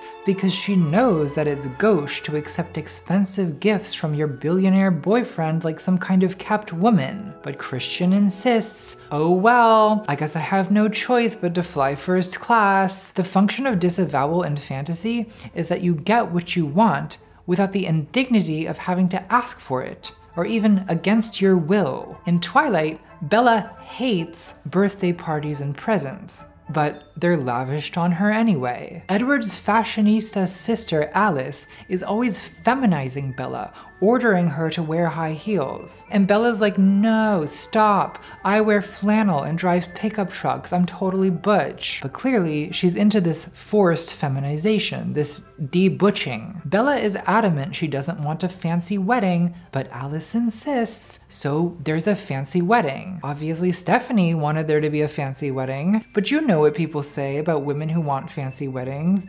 Divas, bridezillas, not a cute look. So thanks to Alice, Bella gets to have a fancy wedding without the indignity of having to want a fancy wedding. Now I want to talk about one of the most controversial things that happens in Twilight, Jacob imprinting on Renesmee. Okay, so I can't wait to explain this one. Stephanie introduces into werewolf lore the notion of imprinting, a kind of lifelong limerent fixation. It's soulmates, basically. In Breaking Dawn, Bella gives birth to a vampiric baby whom she names Renesmee. Yes, it's very funny. Let's all laugh. So Bella essentially dies in childbirth, and before she's resurrected, Jacob decides to murder Renesmee, the baby, as revenge for killing Bella. But when Jacob sees Renesmee, he imprints on her, the baby, essentially falling in love with this infant. Now, I think this is amazing, but everyone else seems to hate it. You imprinted on my daughter? It wasn't my choice. She's a baby! Why would Stephanie write such a thing? I think Jacob imprints on Renesmee because Stephanie is unconsciously both Team Edward and Team Jacob. Almost everything that went into Twilight was unconscious. I mean, it's not that subtle. You can love more than one person at a time. Don't make me choose. But obviously Bella can't be polyamorous because Stephanie's books have a lot of innocence. That's the sort of world she lives in. So imprinting on Renesmee allows Bella to secure monogamous ties to both Edward through marriage and to Jacob vicariously through her own daughter, thus roping Jacob into this subtextually polyamorous family. We're all gonna be together now. So should I start calling you Dad? I'm not saying you have to like it. I'm just saying That's why this happens, probably. So I've been arguing that a lot of fantasies work by constructing situations where your desires are both fulfilled and disavowed. But there's more to it than just that. If we consider the more problematic aspects of Twilight, Edward's stalking, his violent urges, the ravishment turned rescue fantasies, the appeal is not just that it absolves the Bella-identified reader of the responsibility and slut stigma of sexuality. There's also something about the intensity and even the violence of a fantasy lover's desire that is exciting. There's a book by the psychoanalyst Michael Bader called Arousal: The Secret Logic of Sexual Fantasies that I really enjoyed, which surprised me because I found it in the psychology section, between Why Is My Marriage Bad? And Help! My Teenager is a Piece of Shit. Bader's book takes a very optimistic view of sexual fantasy. Quote, I do not think sexuality is driven by kinky desires. I think that it is driven by straightforward desires for pleasure and safety. Kinkiness is merely the complicated route that some people need to take in order to safely feel pleasure. According to Bader, fantasy is a tool for overcoming guilt, shame, anxiety, responsibility, and other obstacles to pleasure and arousal. Like Freud said, the sexual instinct has to struggle against certain mental forces which act as resistances, dams upon sexual development: disgust, shame, and morality. Fantasy functions to break through the dam, to rip the metaphorical bodice. In the Cinderella fantasy, where a billionaire falls for you, an ordinary brunette, the attention of this powerful man functions as a proof of your worth, of your desirability. It's fundamentally a shame-negating fantasy. It's satisfying because most people have shame, have insecurities. We feel too old, too fat, too trans, too disabled. It's always something, right? Or maybe you were neglected as a child, or your sibling was always more beautiful and successful than you, or you feel underappreciated at work, or your YouTube videos don't get as many views as H Bomber Guy. Whatever the source of the insecurity, this shame is a dam, an inhibition, an obstacle to pleasure. It's hard to get excited when you feel inadequate, unattractive, or ordinary. But in the eyes of this fantasy billionaire or vampire who's obsessed with you, you become extraordinary. The fantasy creates a situation where your insecurities are proven false, or in which your flaws turn out to be desirable, which negates the shame that inhibits pleasure. A feminist objection to 50 Shades might go, why does it have to be a rich husband? Why can't women fantasize about financial independence? Well, because that completely misunderstands the emotional logic of the fantasy. It's not really about the money. Money is just an efficient symbol. It signifies value, worth. In the logic of fantasy, a rich man is a high-value man, especially to us vulgar Americans. To an old-fashioned English woman like Barbara Cartland, the ideal romantic hero is preferably a peer of the realm, a disgraceful duke, a wicked marquis, an elusive earl. In desperate times, we might even settle for a cruel count. When his lordship bestows upon you lavish gifts, despite your protests and disavowals, the gifts are proof that he desires you, that you are as enticing as any beautiful, expensive object. The wealth and gifts are of secondary importance. First, we seek the refutation of our shame, the validation of our desirability, and above all, proof that we are loved. Often this type of fantasy involves a competitive element too, where rivals, usually other women, must be eliminated. This is taken to embarrassing extremes in 50 Shades of Grey, where Christian surrounds himself with what Anna refers to as immaculate blondes and Stepford wives. Young blonde women whom Christian employs precisely because he's not attracted to any of them. Christian only being attracted to superficially ordinary and awkward brunettes who remind him of, and this is a direct quotation, the crack whore, my birth mother. Anna also has the satisfaction of humiliating the attractive blonde architect Christian hires to design their house, and at one point she throws a drink in the face of Christian's childhood seductress, who, yes, is also blonde. He's not capable of marriage. In Twilight, Bella is a superficially ordinary and awkward brunette who is frequently jealous of Edward's blonde bombshell sister Rosalie, as well as the Denali coven of vampires, blonde vixen Zal, to whom we are assured Edward feels not the slightest twinge of attraction. My point is that this need in fantasy to cancel out every other attractive woman has the same meaning Anna Freud attributed to a female patient's fantasy. Father loves only me. And the fact that the men in these fantasies are often substitute father figures is a fact so obvious that it hardly warrants mentioning. I know. I look hot. Feminine sexual fantasies are often modeled on myths and fairy tales. Cinderella, Sleeping Beauty, Beauty and the Beast, Little Red Riding Hood, Hades and Persephone, Adam and Eve, Perseus and Andromeda. If Cinderella-style fantasies are usually about refuting shame, I'd argue that Beauty and the Beast-style fantasies are usually about negating guilt. By Beauty and the Beast-style fantasies, I mean erotic fantasies where the hero is a mafia boss, a stalker, a pirate, an abusive employer, a conduct-violating professor, a disgraceful duke, a sadistic billionaire, or for that matter, my own brother, a goddamn shit-sucking vampire. My own brother, a goddamn shit-sucking vampire! Obviously in Twilight, as in a lot of romance fiction, the hero is both Prince Charming and the Beast, a Darcy with Heathcliff characteristics. What is the fantasy appeal of the Beast?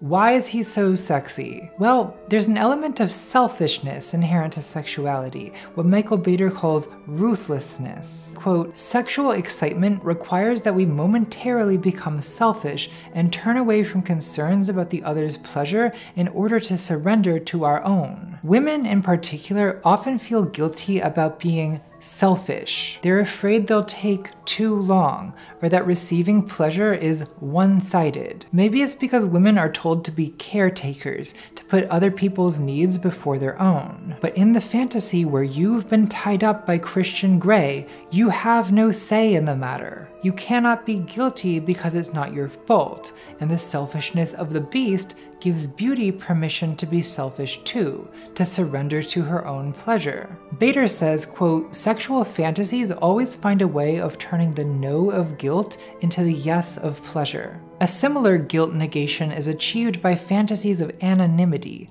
a masked stranger, someone you have no obligation to take care of. And because you're strangers to each other, you also have less reason to be ashamed. It's why when you have an orgy at your opulent mansion, you have to make everyone wear a mask. Like anonymity, opulence is a defense against shame. When someone surrounds themselves with opulence, what are they trying to say about themselves? The subliminal message of opulence is I am valuable, I am desirable. It's why so many romantic and erotic fantasies take place in opulent settings. Now, in reality, the ruthlessness enabled by fantasy eventually conflicts with our desire to be loved. A paradox of sexuality is that ruthlessness must somehow be balanced with tenderness. If you only use and objectify your partner, there can be no love. But if you're overly anxious about your partner's needs to the exclusion of your own, the flame of desire will go out. In sex, there is such a thing as not enough selfishness. This is my theory about the gentle rogue. He's appealing because he's both gentle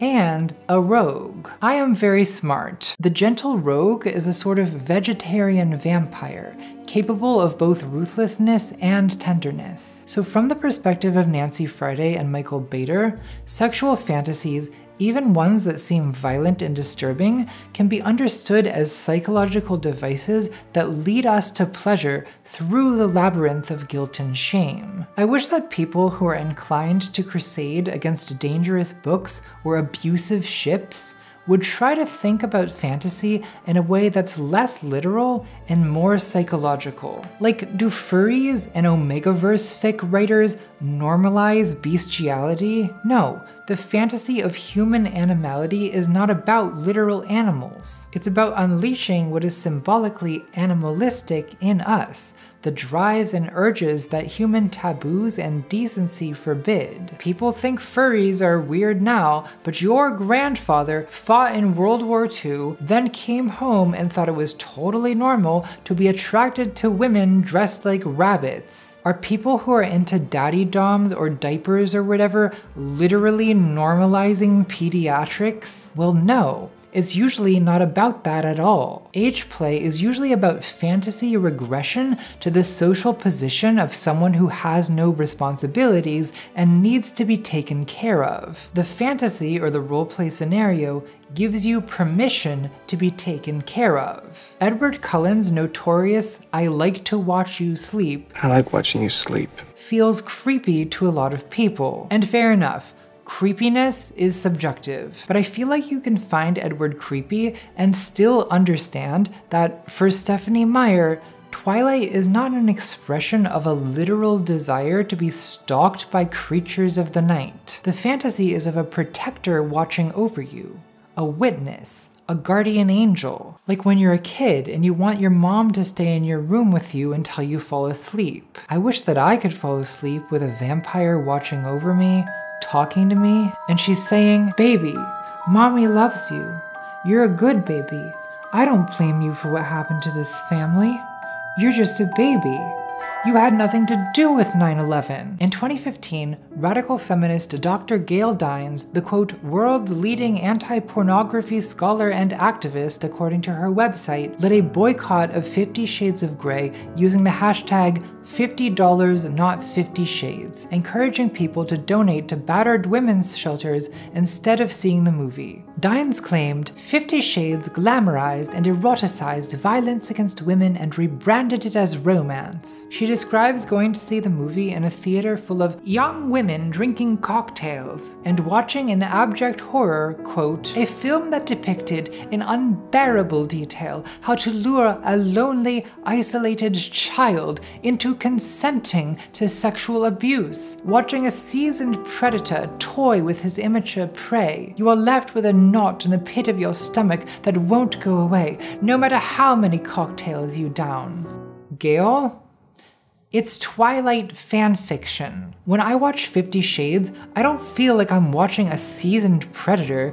I feel like I'm watching a woman's fantasy, because I am. And if people like Gail Dines are too obtuse to notice the difference, that's kind of their problem. I've been holding this in for 10 years, and I'm gonna say it. I am begging these people to learn to think psychologically instead of literally, so they're not constantly baffled and traumatized upon encountering literally the most common type of sexual fantasy that people have. I guess when your only analytic tool is a sledgehammer, you see every problem as an author whose legs aren't hobbled yet. It's frustrating, because there's plenty of more nuanced criticism of pornography, especially when it's produced coercively or when it functions as a replacement for actual sex education. But I reject the radical feminist idea that consuming pornography is a major cause of violence. And I should know, because I'm a very violent person, and I never consume pornography.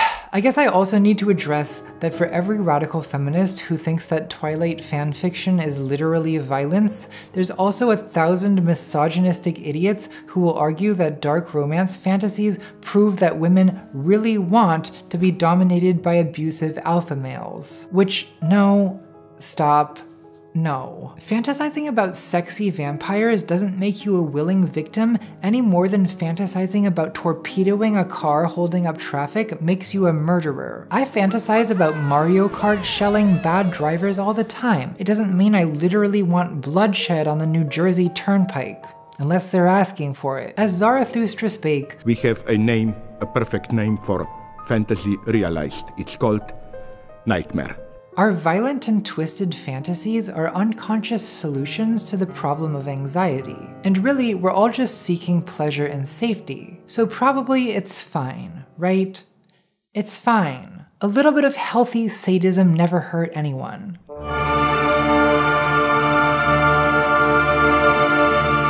Part 4. Power. Is it really fine though? We're not done. We're not even close to done. I'm just getting warmed up. What feels incomplete to me about the it's just fantasy argument is that Twilight is a fantasy, yes, but it's a fantasy that reflects something real about the sexual dynamics between men and women. I mostly agree with Nancy Friday's and Michael Bader's psychological analysis of fantasies, but psychology without material analysis of power fails to explain some important things. This becomes really obvious with sexual fantasies involving racial fetishism. For example, there's a chapter of Nancy Friday's book titled Big Black Men, which is exactly what it sounds like. The fantasies of white women who are turned on by an animalistic stereotype of black men. It's a racial fixation that's very much present as subtext in Twilight. I leave you alone for 2 minutes, and the wolves descend.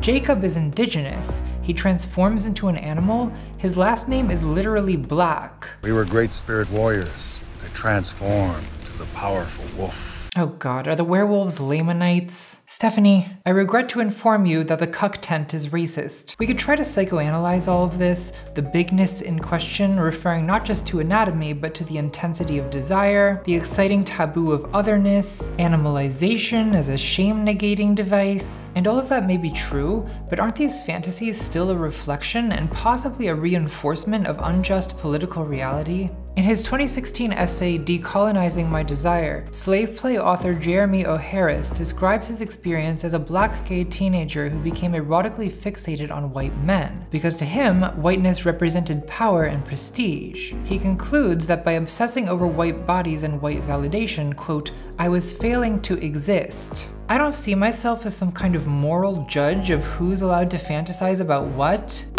but I've noticed people are usually way less comfortable with fantasies rooted in racism than they are with fantasies about powerful men dominating submissive women. But is that justifiable?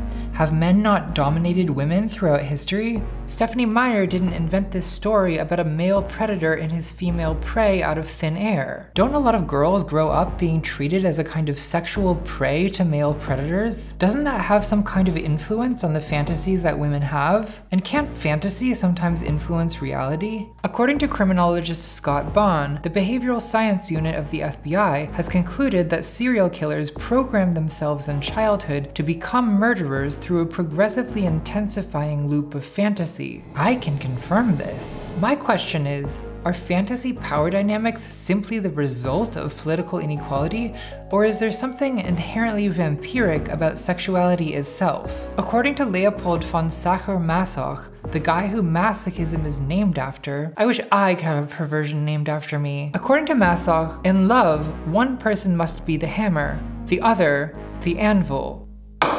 Is this true?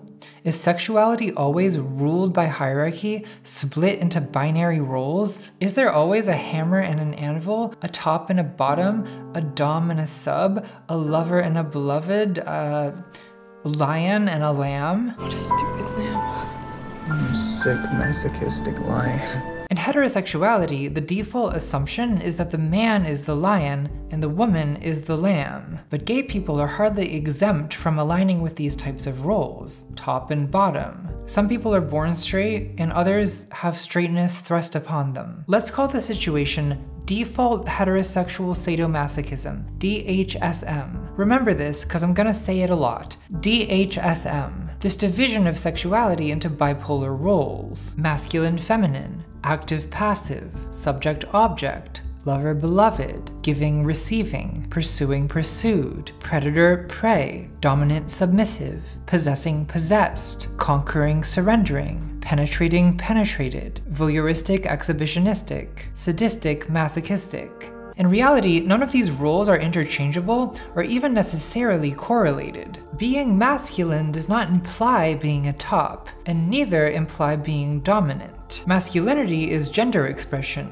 Top is a sexual position, and dominant is a role in a power dynamic. But in DHSM, these roles are assumed to be bundled together and assumed to belong to the sexuality of men. When I say sadomasochism, I don't just mean the narrow sense of enjoying or inflicting pain, but this whole dynamic of dominance and submission. Male dominance is so much the heterosexual default that female dominance, or femdom, is usually considered a kink, That is, it's considered deviant. DHSM defines heterosexuality as the dominance of women by men. Men who are perceived as submissive to women are sometimes called gay over such emasculating behavior as leaning towards a woman, pleasuring a woman, walking behind a woman, and holding the baby he sired with a woman. DHSM is woven into so much of our language about sexuality. Think about the implications of the term impotence, literally loss of power, implying that phallic sexuality is fundamentally about power. There's a strong association between masculinity and predation. Meat is considered masculine. A feminine man is called a soy boy. Edward Cullen is a vegetarian vampire. He's vegetarian because without a guilty conscience, he would be incapable of love. But it's important that he be a vampire because his bloodlust gives him his dangerous virile edge. I want my man to be a predator, not a cow, a lion, says a woman on Tinder who has traumatic experiences with vegans. Don't we all? Supposedly, men hunt while women gather. But in DHSM, women become the meat. Just looks at you like you're something to eat. In The Sexual Politics of Meat, vegan feminist Carol J. Adams argues for the interrelation of the oppression of women and the slaughter of animals. She wants to abolish both forms of cruelty from human life. God, you can't slaughter animals or objectify women? Well, what are men supposed to do for fun now? Women's bodies are discussed as flesh to be consumed, castles under siege, temples to be profaned. Her freshness seal is broken. She becomes used goods. Smut made for men tends to involve degrading women. Likewise, erotic media for women tends to involve themes of submission and surrender. Feminine masochism pervades culture. Lana Del Rey says, "He hit me and it felt like a kiss. He hurt me, but it felt like true love." Sylvia Plath says, "Every woman adores a fascist." From an egalitarian feminist perspective,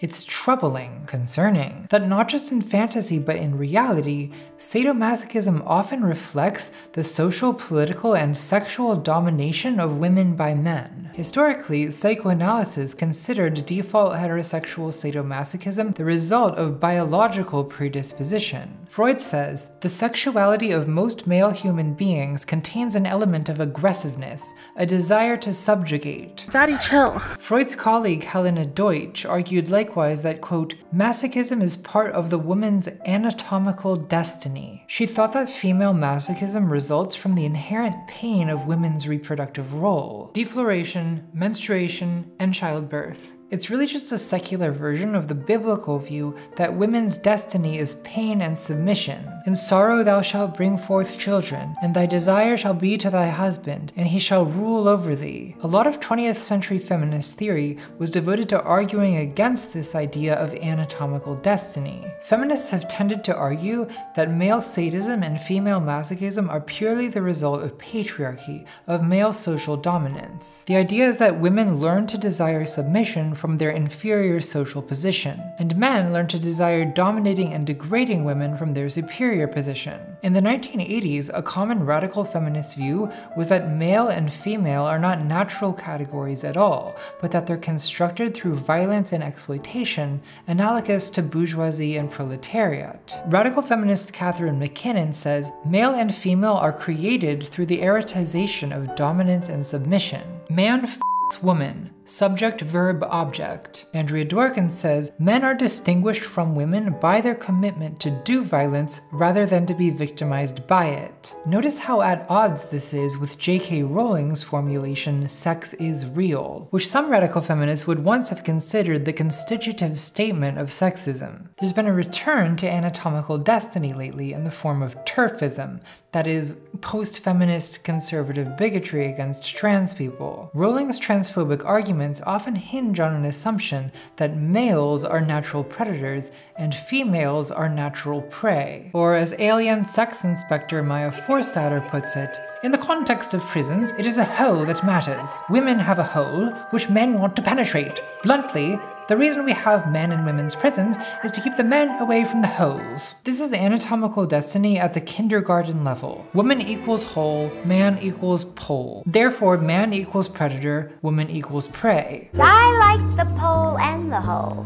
TERFs think the Omegaverse is real, that men are anatomical alphas and women are anatomical omegas. Stephanie Meyer takes a more gender-fluid view. In the introduction to Femdom Twilight, Life and Death, Stephanie says, "I've always maintained that it would have made no difference if the human were male and the vampire female. It's still the same story. And are there not male masochists and female sadists? Masochism is named after a man who once said, 'Nothing kindles my passion quite so much as tyranny, cruelty, and above all unfaithfulness in a beautiful woman.' Send him to the cuck tent. Send him to the tent of cuckoldry." Even if there is an anatomical disposition of men to sadism and women to masochism, disposition is not destiny. Both men and women are anatomically capable of being the hammer or the anvil, the predator or the prey. So I think that feminists are mostly correct to point to the history of male social dominance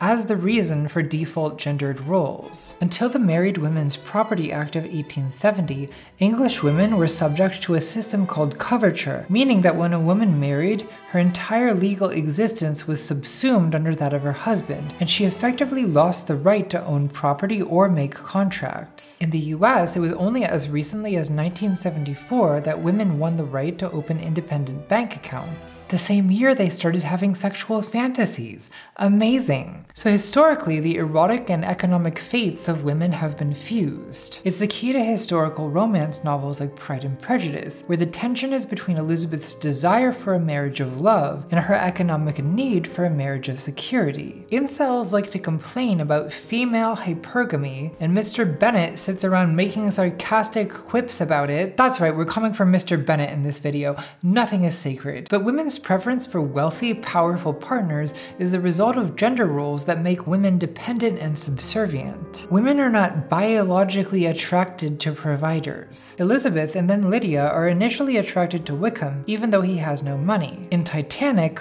upper-class Rose is attracted to working-class Leo. In Wuthering Heights, Catherine is attracted to feral dog boy Heathcliff. And in Twilight, Bella is attracted to feral dog boy Jacob. Women are attracted to disempowered and impoverished men all the time. But because of their social and economic dependence, for most of history, a story about a woman who loves a lower-class man is not a romance. It's a tragedy. Catherine says, "It would degrade me to marry Heathcliff. If the boy is poor, there's no room on the door." So I'm prepared to believe that most of DHSM is the result of class struggle and not of genital anatomy. But either way, how do we explain male masochists? How do we explain gay or lesbian people who practice BDSM, or who identify as tops or bottoms? Why does there need to be a hammer or an anvil at all? Do we need sexual hierarchy? Can't we just have a sexuality based on gentleness and equality and humane, democratic values? Well, that is exactly the question that divided feminists in the 1980s, a conflict known as the feminist sex wars. And I'm bringing it back. Let's have a feminist sex war. So look, I'm now going to try to fairly present the arguments of sex-negative radical feminism, which, fair warning, can be difficult to hear, because they're kind of saying that your most intimate desires in relationships are founded on violence and injustice. And I'm trans, so I'm used to constantly having to defend my sexuality, but straight people, this might be new to you. So strap in. You should put your seatbelt on. You should put your seatbelt on. Sex-negative feminism is a backlash against the sexual revolution of the 60s and 70s. The general idea of the sexual revolution was that sexuality should be liberated from marriage, from the state, from religion, and from the imperative to procreate. The radical feminist objection to it was basically that, in practice, the sexual revolution was only a liberation of men's desire to dominate women. Radical feminist Andrea Dworkin says, quote, "Freedom, that hallowed word, is valued only when used in reference to male desire. For women, freedom means only that men are free to use them. Sexual libertarians sometimes imply that sexual repression is inherently bad, but many women experience violence at the hands of men whose sexuality is not repressed enough. To those women, freedom of sexuality may seem less important than freedom from sexuality. Sometimes sexual repression is good. Freedom for the lion is not freedom for the lamb. The question is it possible to liberate sex without liberating violence? And for sex-negative feminists, the answer is basically no. As they see it, we have to choose between sexuality and women's rights, and we should choose women's rights. This is a tough sell for most people, but okay. Let's hear it out. The final boss of sex-negative feminism is former academic Sheila Jeffreys. Quote, "The demolition of heterosexual desire is a necessary step on the route to women's liberation." Good luck with that. Now, I love Sheila Jeffreys. I think she's hilarious, but I'm an intellectual masochist. I get off on bad ideas. My tastes are very singular. These days, Sheila Jeffreys blends in as just another generic English transphobe. These people are a dime a dozen. The problem is that men doing woman face are insulting to women when they're just walking down the street or sitting in a cafe. Activities for which they need an unwilling audience of women in order to get sexual excitement. She goes on podcasts and talks about how trans women are perverted fetishists, parasitically occupying female bodies, which, yeah, that is now the mainstream conservative view, so thank you for that, Sheila. Sheila Jeffreys actually pioneered a lot of these transphobic arguments. She walked so that J.K. Rowling could run. Give the devil her due. Sheila's 2020 autobiography is titled Trigger Warning, which should give you some idea of where she stands in the current culture war. Like a hack comedian who hasn't been funny in 30 years. I guess even lesbians aren't immune to boomer brainworms. Sad. But back in the 80s and 90s, Sheila was actually saying some genuinely subversive things. Not good things, but subversive. That quote about demolishing heterosexual desire is from her 1990 book Anti-Climax, a feminist perspective on the sexual revolution, which is an amazingly bad book on sex and gender, not just because of the transphobia, not just because of bizarre claims like that women today are required to wear mandatory slut pumps at the office, but also because of the absurdly bold stance she takes on abolishing heterosexuality, which I realize may sound based, as the kids say. I'm down with the kids. But it is in fact cringe. This book is bad, but it's bad in a way that is legitimately fascinating, in a way that we can all learn from. So according to Sheila, the end goal of feminism is, quote, the destruction of heterosexuality as a system. She was influenced by radfemme Jill Johnson, who in 1973 said, "Feminism at heart is a massive complaint. Lesbianism is the solution. Until all women are lesbians, there will be no true political revolution." These people were dead serious.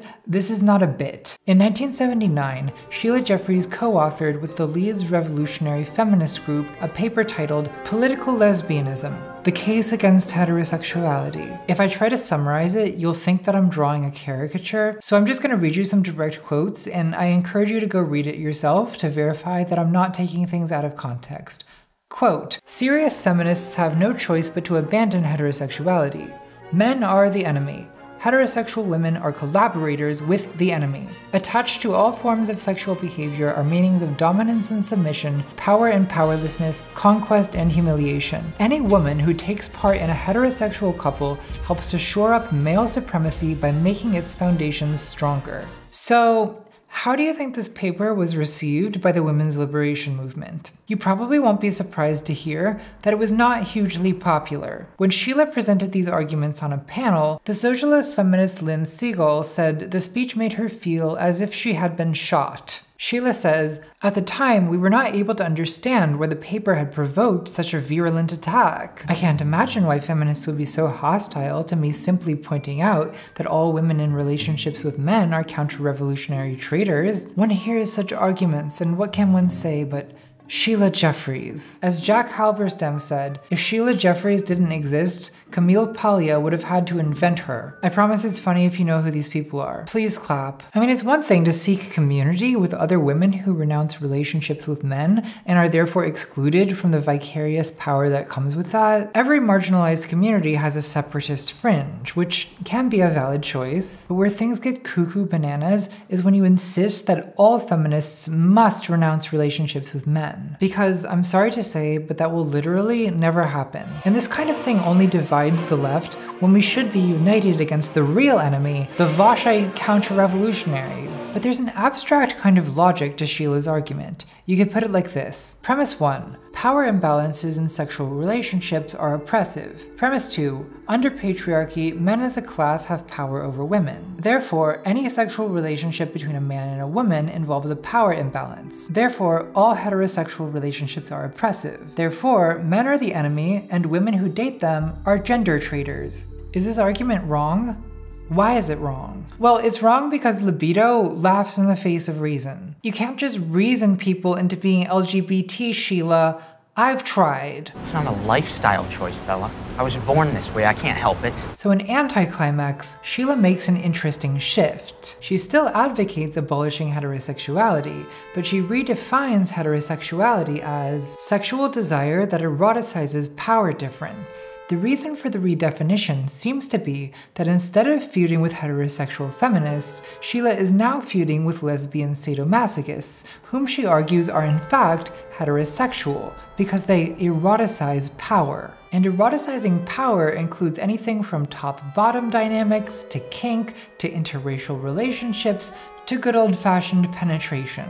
So according to this view, gay men who have penetrative sex are in fact heterosexual, because they uphold the oppressive power of the phallus that subjugates women. Gay women who identify as butch or femme, they're heterosexual, because they're role-playing the oppressive dynamics of heterosexuality. The only true homosexuals, according to Sheila Jeffreys, are couples who eroticize equality. So what does that mean? It means no penetration, no tops or bottoms, no kinky fuckery, and no gender expression, apart from the androgynous Spock core aesthetic Sheila Jeffreys was rocking. So what is left of sex when you only eroticize equality? Well, egalitarian sex turns out to be two ideally non-transsexual women who are the same age, race, and class, with the same androgynous haircut, lying side by side, no one on top or bottom, just gently, non-aggressively whispering sweet words of consciousness raising to each other throughout the night. Join the revolution, the tender, loving twincest revolution. You're probably getting very irritated listening to this. I am also irritated, but I want to be very clear about why I'm irritated. I have no problem at all with Sheila Jeffreys defining sex as whatever it means to her. A courtesy she's never extended to anyone else in her entire life, but we should extend it to her on principle. If sex for you means tender consciousness raising sessions between the sheets with your androgynous gal pals, by all means continue. We should also acknowledge that egalitarian sex is genuinely marginalized. There are ways of having sex, like, you know, where both participants are equally active and there's no clear dichotomy of giver and receiver. Mainstream straight and gay culture dismisses egalitarian or non-penetrative sex as immature, as not real sex, as not going all the way. Gay dating app Grindr only added side as a selectable position in 2022. The unthinkability of egalitarian sex to many people shows how deep DHSM goes. So Sheila Jeffreys is correct to defend the legitimacy of egalitarian sex against DHSM. But again, the problem is when you declare that your version of egalitarian sex is the only legitimate one, and that everyone else is upholding the oppressive system. I find this to be a deeply lazy, incurious, and unempathetic way of thinking. It's unpsychological, this attitude of total indifference to what's going on in other people's minds. Why is Sheila like this?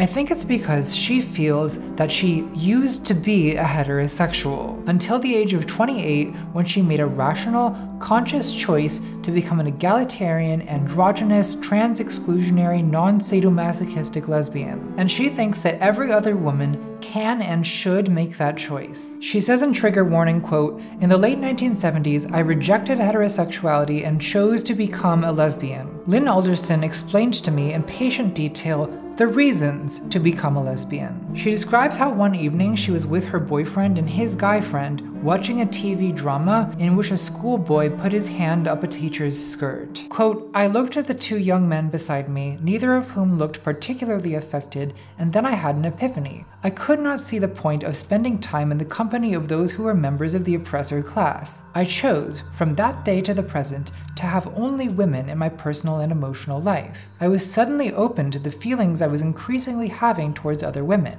not necessarily sexual, but profoundly emotional feelings." So this is the story of how Sheila Jeffreys quit heterosexuality, and so can you.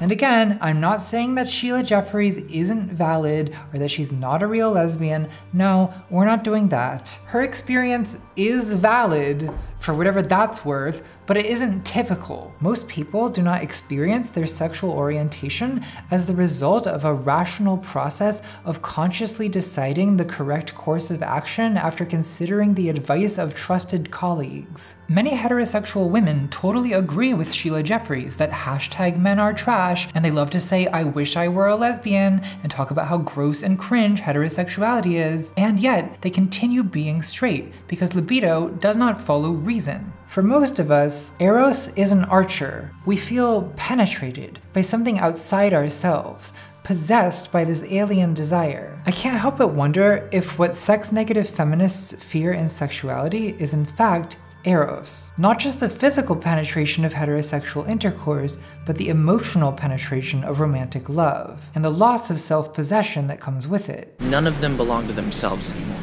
And the sickest part is, their genes tell them they're happy about it.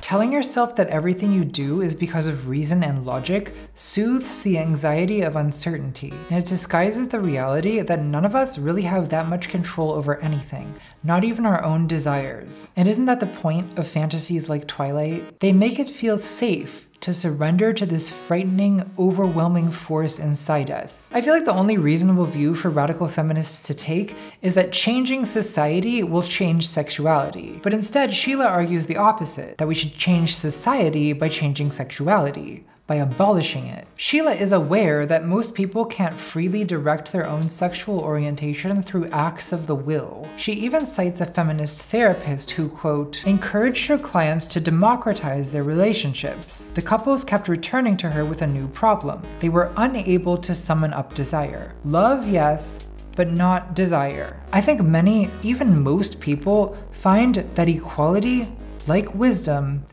is not exciting. And Sheila's solution for these people is celibacy. So to recap, Sheila thinks that women should live in female-only communities where no one has sex, but everyone shares a kind of vague homoeroticism. And I feel like this type of utopia already exists, and in fact has existed for hundreds of years. It's called a convent. Doesn't Sheila Jeffreys want to be a nun? This is where I belong. It's my home, my family. It's my life. Has she reinvented Christianity? Well, no. She's invented something worse. Because at least Christianity is honest about the fact that our will does not control our lusts. You have to live the life you were born to live. In mainstream Christianity, the idea that we can simply choose to live a sinless life is known as Pelagian heresy. This was refuted by Augustine, the North African theologian who argued that we all have lusted in our heart because we are of a fallen nature. We inherit the sin of Adam. We are stained from birth by the filth of concupiscence. And you might say, aren't you overthinking Twilight? No, it's the children who are underthinking it. Augustine's claim is that our will can overcome temptation with God's grace. But Christians do not make the psychologically batshit claim that we can consciously direct our lust toward virtue. Sexuality can be repressed or resisted, or it can be sublimated into creative or spiritual energy, but free will plays very little role in either love or lust. So Sheila Jeffreys' feminism is actually more repressive than Christianity, because at least in Christianity, you get to talk about how sinful and wretched you are. My favorite activity. Part 5. Death. Sometimes late at night, I read Twilight and I wonder, am I prepared for death? Is anyone? I've argued that sex-negative feminists are wrong about psychology, freedom, and fantasy. But are they wrong about sex? Well, not entirely. It sounds like an extreme provocation when rad femmes say things like, attached to all forms of sexual behavior are meanings of dominance and submission, power and powerlessness, conquest and humiliation. But among theorists of sexuality across the ideological spectrum, there's a surprising amount of consensus on this point. Radical feminism's mortal enemy, Dr. Father, says, the history of human civilization shows beyond any doubt that there is an intimate connection between cruelty and the sexual instinct. Libertarian Camille Paglia says, all phases of procreation are ruled by appetite. Sexual intercourse, from kissing to penetration, consists of movements of barely controlled cruelty and consumption. In other words, there's a pretty wide consensus that human sexuality is, in fact, vampiric. That is, it's ruled by hierarchy, cruelty, and consumption. The real disagreement is about why that is and what we should do about it. Let's address the why question. Why is sexuality vampiric? The radical feminist response is because of patriarchy. Radfems argue sadomasochism simply mirrors the social reality of male supremacy, even when inverted in female dominance or when practiced by same-sex couples whom Radfems say are just imitating heterosexuality. And sure, I think patriarchy is largely responsible for default male dominance, but I think sadomasochism in general has roots deeper than political inequality. Let's start by thinking about why sexuality even exists in the first place. Why can't we just be normal? We can't be normal because we're not bacteria. We can't reproduce by mitosis. In the scene where Bella and Edward are first introduced to each other, they're in a science lab looking through a microscope at the stages of mitosis. Prophase. Metaphase. Anaphase. Now you could say that's just a coincidence, it doesn't mean anything. Okay, well, maybe everything's just a coincidence. Maybe nothing means anything. Maybe life is pointless. Asexual reproduction is fission. The cell duplicates its chromosomes and rips itself in half, creating 2 daughter cells. So what happens to the mother cell when it divides? Is fission death? Or is it eternal life? Well, it depends what we mean by death. I promise this is about Twilight. Wait for it. Death is the dissolution of the boundaries that define individual existence. Each individual thing is distinguished from other things by its edges. The membrane of a cell, the skin of an animal, the border of a country. In asexual reproduction, the life of the species requires the death of the individual. The mother cell must split to reproduce. Sexual reproduction also contains a paradox of life and death, but instead of fission we have fusion and fertilization, where 2 gametes merge to create new life. Sexuality also involves fusion at a social and emotional level. Your partner is your other half, because in love, 2 people become one entity. The Bible says 2 married people leave their father and mother and become one flesh. Even if they don't biologically reproduce, the couple is a new social union that comes into being, at the expense of their former family ties and of the boundaries that used to define 2 separate individuals. So love and sex create new life, but they also involve a kind of death. In 1912, the psychoanalyst Sabina Spielrein published a paper called Destruction as the Cause of Becoming, which sent Freud reeling into a thought spiral that led him to theorize the death drive. The question Spielrein wanted to answer is, quote, why does the most powerful drive, the reproductive drive, in addition to the expected positive feelings, harbor negative feelings, such as anxiety and disgust? Spielrein is trying to explain the ambivalence, the element of fear and trembling in every sexual encounter. Don't be a coward. She sees the cellular merging of the 2 gametes, this creation of new life from the destruction of the parent cells, as an image representing the emotional conflicts of sexuality. Erotic love is always a threat to our sense of self, to our identity as a distinct individual. Have begun to blur.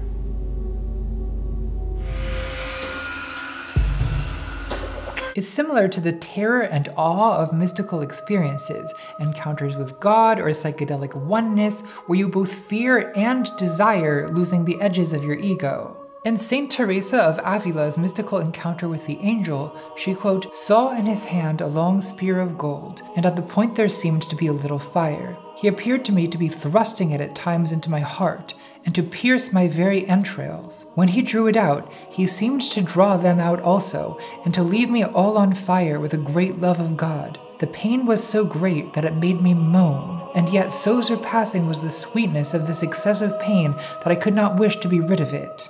Now, the obvious atheist thing to say is that this is just like a repressed Renaissance woman getting off on Jesus. And yes, there's obviously a sexual element to this. But is that all? Couldn't it also be that both mystical and sexual experiences penetrate the edges of the self? Blurring the line between self and other can be ecstatic or terrifying, or both. It's like when you eat too many mushrooms and melt into the universal mind lattice. Whenever boundaries become unstable, a crisis of identity occurs. Xenophobic people experience immigration as a violation of the nation's borders. Build that wall, build that wall, build that wall. Build that wall! It's a crisis of national identity they conceptualize as invasion. I think that paranoia about vaccines is of a similar type. The physical boundary of our bodies is our skin, which is punctured by the needle. The government is coercing us into being injected, penetrated. It causes deep fears about bodily integrity that people rationalize with conspiracy theories. For radical feminist Andrea Dworkin, intercourse is inherently invasion. It's occupation, it's annihilation. Dworkin views penetration as an atrocity committed against women by men, tantamount to colonization and war crimes. I think she overstates the case somewhat. Is it really invasion if the invader was invited in? The argument is that women are coerced into consenting, that no woman would consent to intercourse without coercion, and you can decide for yourself if you find that empowering or extremely condescending. I think penetration can be reconceptualized as giving, as offering, as an act of service, but let's be honest, most of the time, penetration is associated with dominance. Don't men have sexual paranoias of their own? In romance, men fear viscosity, the overly attached girlfriend. In sex, men sometimes fear engulfment, devouring, castration, losing part of themselves in the woman, their precious bodily fluids. Women sense my power, and they seek the life essence. Not all fears are equally valid. I do think the penetrated partner is made more vulnerable in most cases, if I may adjudicate as the Tiresias in this debate. In both penetration and devouring, the boundaries between people are violated. Violation may be fundamental to sexuality, even when there is no penetration. Freud's partial drives, oral, anal, and phallic, all involve the movement of a substance into or out of the body. Simply the act of stripping naked destroys a boundary. And at the interior emotional level, desire is a wound. Subjectively, desire feels violating. Anne Carson says, "When I desire you, a part of me is gone. Your lack is my lack. I would not be in want of you unless you had partaken of me." The lover reasons. "A hole is being gnawed in my vitals," says Sappho. Theocritus says, "You have sucked my blood." This is why vampirism is a metaphor for sexuality in Twilight, and in most vampire media. In Midnight Sun, we learn what Edward is thinking next to Bella in biology, holding his breath to avoid, quote, "sinking my teeth through that fine, thin, see-through skin to the hot, wet, pulsing." There's a reason my books have a lot of innocence. Masculine and feminine sexual hazards are blended in vampires, who both penetrate you and devour your precious bodily fluids. They have an androgynous appeal. Both male and female vampires are capable of penetrating and capable of sucking. It's probably one reason there's so many LGBT vampires, and lesbian vampires in particular. The lesbian vampire is an oral sadist. For Freud, the oral stage is, quote, "cannibalistic pregenital sexual organization." Here, sexual activity has not yet been separated from the ingestion of food. The sexual aim consists in the incorporation of the object. Adult sexuality develops out of infantile roots, beginning with the hunger for mommy's milk. Freud considers it an infantile regression, but I, for one, stand by the oral stage. I think it's a fine stage. Babies are little vampires. They drink sustenance from what they love. Vampirism is a subgenre of cannibalism, and cannibalism is usually connected in some way with the urge to merge. I don't even know where you end and I begin. Reddit user Susi Meme Bavaran explains, "The thing about vor that appeals to me is the closeness and intimacy between the two parties involved. I mean, it's literally letting someone inside you. In a weird and abstract way, it's really cute. Think of it like cuddling taken to the extreme." Aww, these are not realistic cannibal fantasies. Most people into vor have no interest in literally consuming human flesh. But of course there's always that 1 in a million psycho who takes things too far and ruins it for everyone. Cannibal lust killer Jeffrey Dahmer claims he selected victims based on physical beauty, killing and eating them, quote, "Not because I was angry with them, not because I hated them, but because I wanted to keep them with me, possess them permanently. It was a way of making me feel that they were a part of me." Male serial killers, they don't even make use of the skin. Even Dahmer's outlandish crimes are just a morally deranged enactment of totally commonplace erotic themes: possession, dominance, fusion, eternal life and death. French philosopher and pervert Georges Bataille says, quote, "The urge towards love, pushed to its limit, is an urge toward death. What does physical eroticism signify if not a violation of the very being of its practitioners? A violation bordering on death, bordering on murder. Love is fusion, and fusion entails a kind of death. Death and reproduction are deeply connected in human symbolism. Most religious traditions connect death to some form of rebirth, reincarnation, resurrection, rapture. Many people feel that having children is their path to immortality, and that's true in a way, but in another sense, you're raising the generation that will replace you. In literature and mythology, love often leads to death. Romeo and Juliet, Hades and Persephone, Tristan and Isolde, Madame Bovary, Anna Karenina, Jack Titanic. Shakespeare says, desire is death. The French call orgasm le pain quotidien. Twilight's epigraph is Genesis 2:17, "But of the tree of the knowledge of good and evil thou shalt not eat of it, for in the day that thou eatest thereof thou shalt surely die. The fruit of the forbidden tree brings lust and death into the world."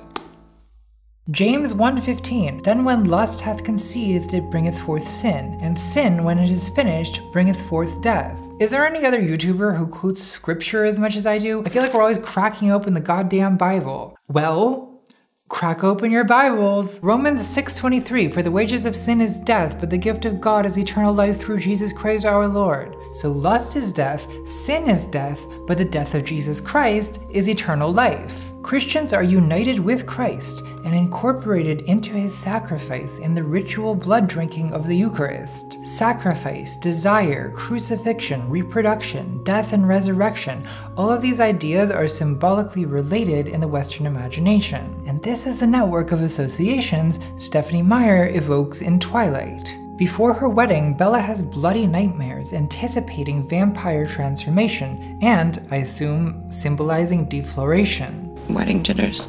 The marriage is violently consummated, leaving Bella bruised and instantly pregnant. The baby is a vampire sucking the life from her body. Childbirth is agonizing death. Has any other popular author ever dwelled so much on the violence of childbirth? Bella's body is destroyed, giving birth to Renesmee. The baby cracks her spine, it bites her breast, her baby-crazed sister-in-law performs a C-section without anesthesia. The book is even more graphic. Bella is vomiting blood, it's nauseating to read. Edward saves Bella by injecting his venom and doing chest compressions, which begins her excruciating transformation. Quote, "I wanted to raise my arms and claw my chest open and rip my heart from it, anything to get rid of this torture." So she suffers for 3 days on the slab, after which she rises, reborn as a vampire. Can you think of anyone else who died in agony only to be resurrected 3 days later? I'm coming up blank. I got nothing. For Stephenie Meyer, childbirth is crucifixion. It's death that gives eternal life. And if Twilight makes explicit some of the sadomasochistic subtext of Christianity, 50 Shades of Grey takes it even further. Christian's name is literally Christian. Anna is tied in cruciform pose while sacred music by Thomas Tallis plays.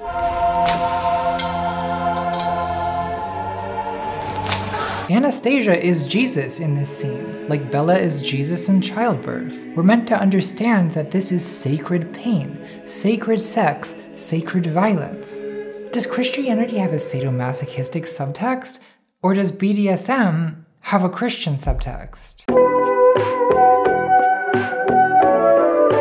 Take a hit, leave a comment. Either way, my argument has a lot of biblical support. In the book of Genesis, God creates the sex binary through the violence of fission. He takes the rib out of Adam and makes Eve. Adam calls her flesh of my flesh, bone of my bones. Then in marriage, the two sexes become one flesh again through the violence of fusion. Can we talk about the sanctity of sex and violence? I promise this is about Twilight. Okay, I'm not gonna go off on some wild tangent in a video about Twilight. Like eroticism, sanctity is a matter of boundaries. The sacred is contrasted with the profane. The word profane comes from the Latin profanum, meaning before the temple, outside the temple. So the sacred is what's in the temple. It's what's set apart, as close to God or gods. Religion and ritual impose order on the world, creating distinctions between the sacred and the profane. It sounds weird to say that sex and violence are sacred,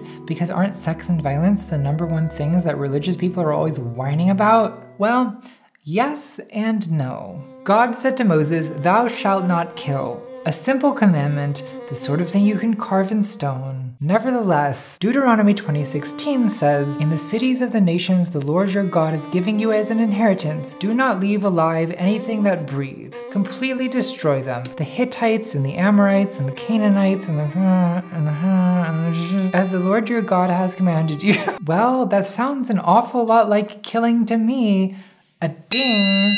I mean, it's only the book of Deuteronomy and we're already wiping out entire cities. Kill everyone now! So maybe the commandment, "Thou shalt not kill," only means don't kill Israelites. In fact, that is what it means. The Canaanites don't have a covenant with God, so fuck them. Condone first-degree murder! But killing Israelites is not entirely off the table either. For example, according to Leviticus 20:13, say it with me. If a man lies with a male as with a woman, both of them have committed an abomination. They shall surely be unalived. Yeah! Okay, so no killing except the Canaanites and the gays. The exceptions are stacking. So the commandment isn't really "thou shalt not kill," it's "thou shalt not kill unless." Likewise, Leviticus 17 seems to prohibit the slaughter of animals unless you kill them sacrificially at the tabernacle, in the sacred space. You know, Christians tend not to read Leviticus, but I do, because I enjoy violence and I hate myself. Leviticus is also important context for the entire story of Christianity. Jesus is the Lamb of God that taketh away the sins of the world? What does that mean? What does that mean? It doesn't make any sense, unless you're familiar with Leviticus and you understand that killing a lamb is a ritual of atonement. The tabernacle of Moses was like a goddamn shantytown slaughterhouse. The sacred barbecue. Sorry, I'm doing a lot of blasphemies, but frankly, I think God is bored with you people. I think he enjoys my innovative interpretations. A lamb had to be sacrificed every morning and every evening, in addition to all the sin and guilt sacrifices. When Solomon dedicated the temple, we're told he sacrificed 22,000 oxen and 120,000 sheep. Imagine the blood. Imagine the blood. The elevator in The Shining doesn't even come close. We can't talk about vampire romance without understanding the symbolism of blood. A paradox in Leviticus is that blood is both cleansing and unclean. We're told that menstruating women are unclean, a woman who gives birth is unclean, eating blood is forbidden, sorry vamps. But when a woman has been made unclean through the blood of irregular menstruation or childbirth, how does she atone and become clean again? Well, by sacrificing an animal and spilling its blood. And people have been trying to understand this paradox for thousands of years. I'm not gonna pretend that I have it all figured out, but I feel like it has something to do with blood representing a transition between life and death. Leviticus 17 forbids eating blood because the life of every creature is its blood. Its blood is its life. When is blood spilled? When a child is born, beginning life, and when a lamb's throat is cut, ending life. What a stupid lamb. Could we say that blood is liminal? It's it's liminal, it's uncanny, it's abject. Another explanation comes from Georges Bataille, who argues, quote, "Whatever is the subject of a prohibition is basically sacred. The sacred world depends on limited acts of transgression.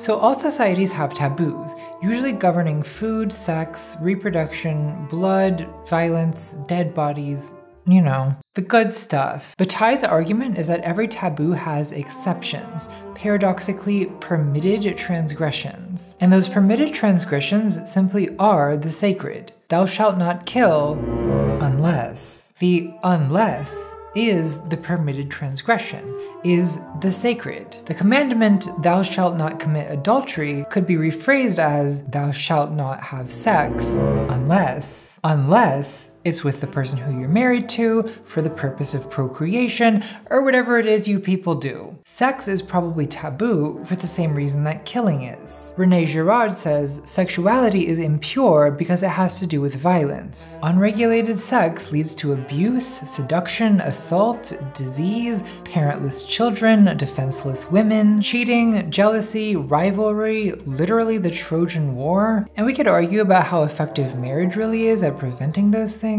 But in theory, sex, like killing, has to be contained within the boundaries of the sacred, in this case, marriage. Bataille says, the initial sexual act constituting marriage is a permitted violation. If sacrifice is sacred slaughter, then marriage is sacred sex. I wonder if a wedding is also a kind of sacrifice. It takes place on an altar, usually where sacrifices happen. Who's the sacrificial lamb? Well, I assume the bride. She's the virgin on the altar, at least the symbolic version. Twilight uses evocative imagery of red splashed all over white, purity and blood, life and death. People say your wedding is your first funeral. The bride is going to die to beget life. That makes her sacrificial, Christ-like. A wedding is a ritualized transgression of the usual taboo on sex. And these dynamics of taboo and transgression make human sex and violence fundamentally different from natural animal sex and violence. I think it's wrong to conclude, as Paul Shepard does, that, quote, there is a danger in all carnivores, including humans, of confusing the two kinds of venereal aggression, loving and hunting.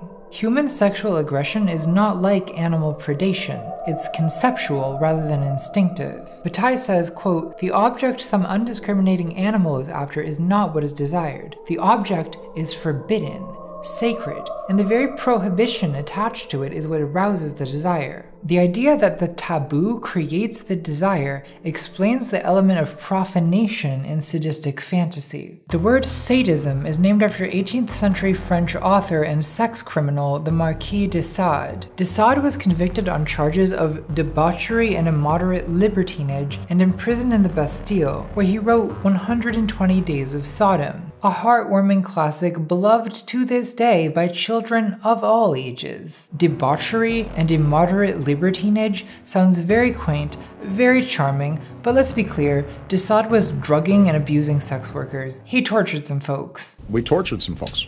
Gen Z is canceling the Marquis de Sade. Is nothing sacred? 120 Days of Sodom? I don't know if I can accurately summarize this book in a way that's even allowed on YouTube. I'll try. 4 wealthy libertines imprison a group of youths in a castle where old prostitutes tell stories of every conceivable blasphemy, crime, and perversion. And you did it at my birthday dinner. Then the whole thing escalates into an orgy of, grape and unalivement. Still a better love story than Twilight. I'm bringing this up because de Sade illustrates Bataille's point that the transgressive is desired because it is forbidden. Personally, I don't find Sade's work sexy. If anything, it's funny, like in the way that John Waters is funny. Advocate cannibalism. Eat shit. Because comedy, like sexuality, relies on transgression. The things described in 120 Days of Sodom, like bodily fluids are excreted on a crucifix, which is then deployed in unspeakable acts of— oh my god. This is not natural animal aggression. When Sade's champion Camille Paglia says, nature's reality is Sadean, red in tooth and claw, this is a misuse of Sade's name. Because there's nothing natural about 120 Days of Sodom. There is aggression in nature. Dolphins, for example, are sexually violent. Don't Google it. You don't need this in your brain. But dolphins do not commit sex crimes because dolphins do not have laws. In the criminal justice system, sexually based offenses are considered especially— There'll be no accusations, just friendly crush. Only human violence is ritualized. It always stands in some relation to taboo, whether it's sacred, permitted transgression or profane, criminal transgression. Jeffrey Dahmer sketched a diagram of a shrine he was planning to create, an altar on which to display his victims' skulls. This is not animal predation. Lions do not build shrines for the skulls of the lambs. The element of blasphemy in de Sade is the most telling. In sadistic fantasy, the sacred is invoked, so it can be profaned. But Ty says, quote, beauty is desired in order that it may be befouled. The polluting or despoiling of beauty is a major theme in male-oriented smut films. There's a lot of fluids being, blasted everywhere. I think this is a real point of conflict within heterosexuality. A lot of women want to be intensely desired by men, a lot of women fantasize about being virtuosically ravished by men, but far fewer women swoon at the prospect of being befouled. I mean, some women do, right? For anything you can think of, there's someone who's into it. But feminine submissive fantasies, if anything, tend to sanctify sexuality. Before it was called 50 Shades of Grey, this Twilight fanfiction was titled Master of the Universe. Master of the Universe is not what you call a man, it's what you call a god. What if God was one of us? By submitting to a godlike man, the masochistic woman elevates herself, whereas a sadistic man elevates himself by putting down a woman. Masculine sadistic fantasy usually involves degradation and despoiling of the woman. Her beauty is a sacred temple that he profanes with his, in this case, not so precious bodily fluids. We want to drench your angel wings that carry you to heaven with our sticky, gooey, disgusting. So in a way, sadism and masochism are in fact not complementary at all. The philosopher Deleuze recounts a joke that tells of the meeting between a sadist and a masochist. The masochist says, "Hurt me." The sadist replies, "No." Christian Grey is not, as he claims, a sadist. I get off on punishing women who look like you. Like your mother. He's a masochist's fantasy of a sadist. In reality, a sadist and a masochist do not belong together. The ideal pairing is probably two masochists who alternate taking the active role in masochistic play acting. You know what? Maybe we should abolish heterosexuality. I'm sorry, Sheila Jeffries, you were right. Let's return to our question from 3 tangents ago. Why is sexuality vampiric? Why is it so hard to make sexuality conform to humane political ideals of pacifism and equality? I think part of the answer is that sexuality inherently involves the violation of boundaries and the overcoming of barriers. Something has to rip the bodice, and there's a lot of bodices to be ripped. It's not just Freud's guilt, shame, and anxiety. It's not just Nancy Friday's lifetime of women's rules against sex. It's also the taboo against sex that allows society to function. It's the fear of reproduction and death, the fear of losing your identity and boundaries to desire and to fusion. All of this must be overcome for climax to be reached, and we can conceptualize the overcoming as a conquest or a surrender, but there is no pacifying the emotional experience of eroticism. It's conflicted by nature, bittersweet. Eroticism is a dialectic of life and death, love and hate, tenderness and violence, taboo and transgression, separation and unity. And that's why Edward Cullen is a vampire. The threat of losing yourself, of losing your boundaries, will always be a source of ambivalence, no matter how egalitarian or how permissive society's attitudes towards sex become. Sadomasochistic fantasy has psychological origins that cannot be fully explained by leftist analysis of social hierarchy, nor abolished by consciousness-raising or revolutionary action. Sexuality is not a pure, innocent thing that gets perverted by corrupt society. No, I agree with Augustine that lust is inherently perverted, and society's role is to channel it into outlets that minimize violence. And those outlets may include novels and movies and erotica and problematic ships, none of which are to blame for perverting sexuality. These things are an expression of something turbulent within us, which for me is symbolized by the sea, the inherently erotic sea. Why is the ocean inherently erotic? Well, because of the rhythmic expansion-contraction cycles of her wave motion, yes, of course, but also because she's mother, because she's life, she's birth, she's death. She's the primal horror of horrors and the sweet womb of Mother Night. She's erotic because she beckons, and we come. Stephenie Meyer is of course aware of all this. Maybe not consciously, but it's all there, it's all in Twilight. Edward and Bella's ecstatic union takes place where? In the sea. As Emily Dickinson said, Rowing in Eden, ah, the sea, might I but moor tonight in thee. Penetration! I know what you get up to, Emily, and I'm reporting you to Sheila Jeffries. Part 6, Identity. I'm once again wearing an evening gown at home in the middle of the night to film a YouTube video by myself. Well, I do it for you. The longest Twilight book is Midnight Sun. This thing is like a blunt weapon. Midnight Sun is the book that retells Twilight from Edward's perspective. Here's a question. If the wish fulfillment fantasy element of Twilight relies on readers identifying with Bella, why would Stephenie Meyer rewrite it from Edward's perspective? Why would Snow Queen's Ice Dragon copy Stephenie Meyer yet again, rewriting 50 Shades of Grey from Christian's perspective? Well, because she's a hack who likes money and wants to wear Stephanie's skin. But a lot of Twilight fans actually wanted Midnight Sun. Why? Why would you want to spend 800 pages inside the head of the world's most dangerous predator? Well, let's maybe put it this way. When you were a kid, what was the most popular week of programming on the Discovery Channel? Kelp Week? Sardine Week? No, f***ing Shark Week. Why?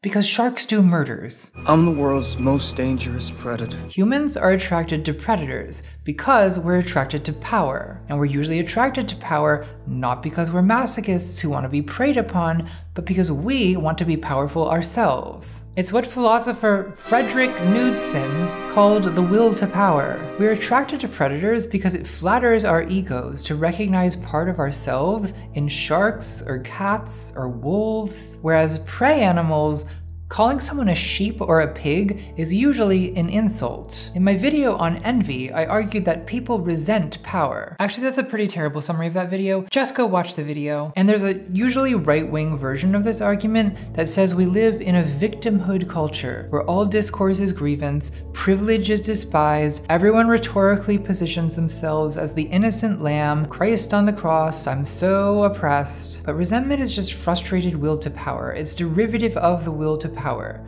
You hate it cause you ain't it. And resentment hurts. Envy is the sin that gives no pleasure. So usually, the path of least resistance is to feel powerful by identifying with power. Why do poor, downtrodden people support rich, powerful politicians? It's not just because they see themselves as temporarily embarrassed millionaires. It's because people identify with politicians they support, and that makes them feel powerful vicariously. Why are so many weird nerds ready to die in battle for Elon Musk? Isn't it because they identify with him, and so they feel that his power is also theirs? They're like the boy who resolves the Oedipus complex, his feelings of rivalry and jealousy toward his father, by identifying with his father. For similar reasons, women sometimes identify with male predators. In the 1980s, California was terrorized by Richard Ramirez, aka the Night Stalker, who brutally murdered at least 13 people. Fangirls and crime groupies adored him throughout the trial,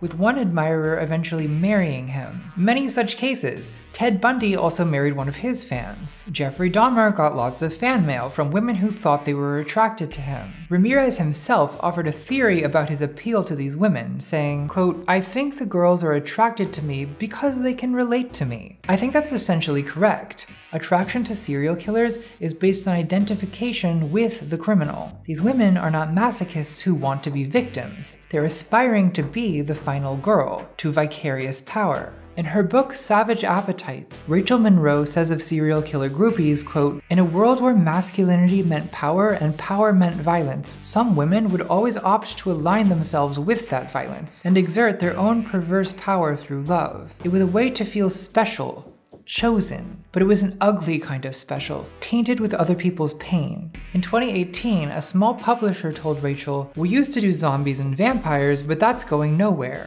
It's all true crime now." Has true crime replaced the vampire romance? If so, I think that's unfortunate, because Jeffrey Dahmer has real victims and Edward Cullen does not. I feel like this is an area where fiction is superior to reality. Whenever I finish one of my serial killer research binges, I'm always left with a feeling of disappointment. These are men with something less, not with something more. What we really want serial killers to be is Hannibal Lecter. Powerful, glamorous, artistic, and deadly. He combines the power of raw animal aggression with the power of sophisticated, civilized culture. That's why he's daddy. True crime is Shark Week for grown-ups. We're transfixed by the beauty of power and the power of beauty. And in case this needs to be said, the desire for power is a facet of human personality that is not going to be solved by lesbianism. As if lesbians never desire powerful women. As if no gay woman has ever wanted mommy to step on her. Like, come on, pay attention. But it's true that for most women, identifying with power means identifying with men. For most of history, merging with a man has been many women's only plausible path to power. Traditional marriage strongly incentivizes women to identify with their husbands and enjoy his power vicariously. As a 1966 Supreme Court opinion put it, though the husband and wife are one, the one is the husband. Most married women still take their husband's surname, symbolically subsuming her identity into his. On the altar, Isabella Swan becomes Mrs. Edward Cullen. She is he. Now, even if it's anti-feminist for a woman to fantasize about obtaining power by merging with a man, it still has to be said that this is not really masochism. It's still a kind of power fantasy. Masochism would be if in Breaking Dawn, Bella just gets eaten by the vampires.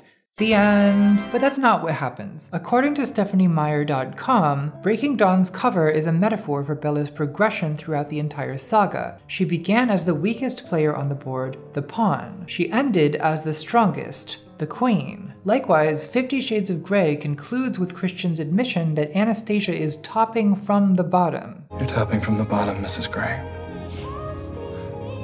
But I can live with that. Isn't that the fantasy? That it's really the woman who controls male power, who's topping from the bottom? I think some degree of male identification is a normal part of women's experience. In Wuthering Heights, Catherine says, "I love him because he's more myself than I am. I am Heathcliff." Ursula K. Le Guin says, "I am the generic he, as in, a writer knows which side his bread is buttered on. That's me, the writer, him. I am a man." Men are viewed as default, and women tend to be fluent in adopting a masculine perspective. It makes me sad that when a woman writes a book from a woman's perspective, pretty much only women read it, whereas I read books written by men about men's perspective all the time, and this could be why men don't think they understand women, because you don't read our perspective as much as we read yours. This is relevant to understanding Twilight as fantasy, because if readers are identifying with Edward rather than Bella, then this isn't female masochism, is it? The reader isn't being dominated by Edward because she is Edward. On this interpretation, romance fantasies with an alpha monster hero are simply vicarious power fantasies. But to reduce the reader's experience to male identification is also too simple. I've been sitting in front of this fruit tart for 40 minutes. I'm gonna start eating it. It's happening. In her essay, The Androgynous Reader, romance writer Laura Kinsale argues that romance novels have nothing to do with women's relationships with actual men, but rather, quote, the whole adventure is an interior one. Romance fantasy, then, is basically a psychodrama between different elements of the reader's own personality. Quote, romance reflects the exploration and reconciliation of male elephants?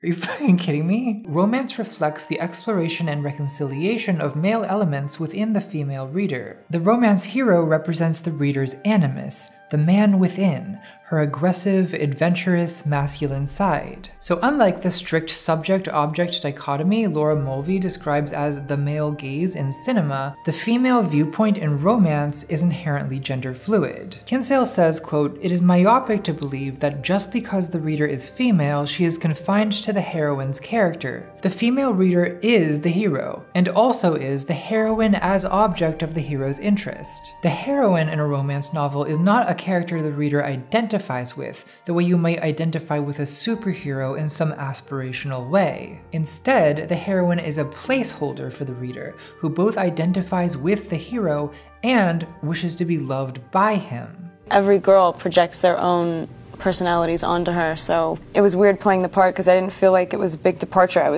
There was no distinct character I was playing. I was really just this girl. This makes sense in light of the way the Twilight fandom reacted to Kristen Stewart in the role of Bella. Kristen Stewart was widely hated in the role of Bella, I think in part because fans of Twilight didn't view her or Bella as an ideal they could identify with, but rather as a kind of rival. In the book, Bella is described in a mildly depreciatory sort of way. clumsy, ordinary. This makes her not enviable, and therefore not an intimidating rival. Many critics find Bella to be bland, but her blandness is part of the appeal. It suits her role as placeholder. And then Kristen Stewart ruined everything by being gorgeous, how dare she? So let's contrast the difference between two fantasy structures. The gender-fluid identifications of the feminine romance fantasy versus the subject-object splitting of the male gaze. John Berger, who coined the term male gaze, says, "Men look at women. Women watch themselves being looked at. The surveyor of woman in herself is male, the surveyed female." The male gaze exemplifies what we could tentatively call a masculine fantasy type, where you identify with a masculine subject, desiring a feminine object. And in the feminine fantasy type, identification is split between the desiring masculine subject and the feminine self as object of desire. So you simultaneously identify with Edward and you imagine yourself as the beloved object of Edward's desire. A distinguishing feature of the feminine, beloved fantasy is that, in a sense, the object of desire is yourself. This has led some people to conclude that feminine fantasy is essentially autoerotic or narcissistic. De Beauvoir says, "In solitary pleasure, it may happen that the woman splits into a male subject and a female object." She describes a female patient of psychoanalysis who said to herself, "I'm going to love myself," or more passionately, "I'm going to possess myself." Margaret Atwood says, "You are a woman with a man inside watching a woman. You are your own voyeur." There definitely is an autoerotic aspect of feminine fantasy, though I think it's unfair and stigmatizing to say that narcissistic love is specifically feminine. Like, think about the masculine concept of a trophy wife. Is that not erotic narcissism? A man wants a beautiful woman because of what having a beautiful woman says about him. Or a pickup artist who wants a high body count because that inflates his ego. Freud says that ego is the original reservoir of the libido. There's an awful lot of narcissism to go around. Now that I think about it, there's many kinds of narcissistic love. There's "I love that you love me." There's "I love what I see of myself in you." There's "I identify with you and love myself as the object of your love." There's "I love what having you says about me." It's like when Bella shows up at school for the first time with Edward as her cool new boyfriend, proving to everyone that she is cool too. You know, everybody's staring. Totally gorgeous, obviously, but apparently nobody here is good enough for him. But Bella is good enough for him. She has what everyone wants. Even though she's not the captain of the volleyball team. I'm just kidding.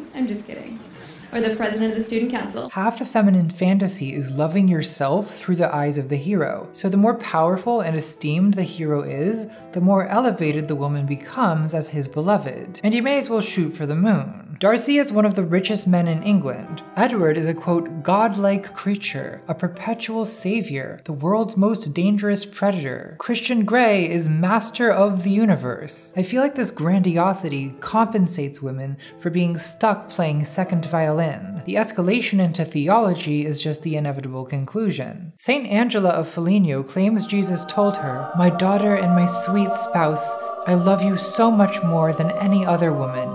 I'm not like other girls in the eyes of God."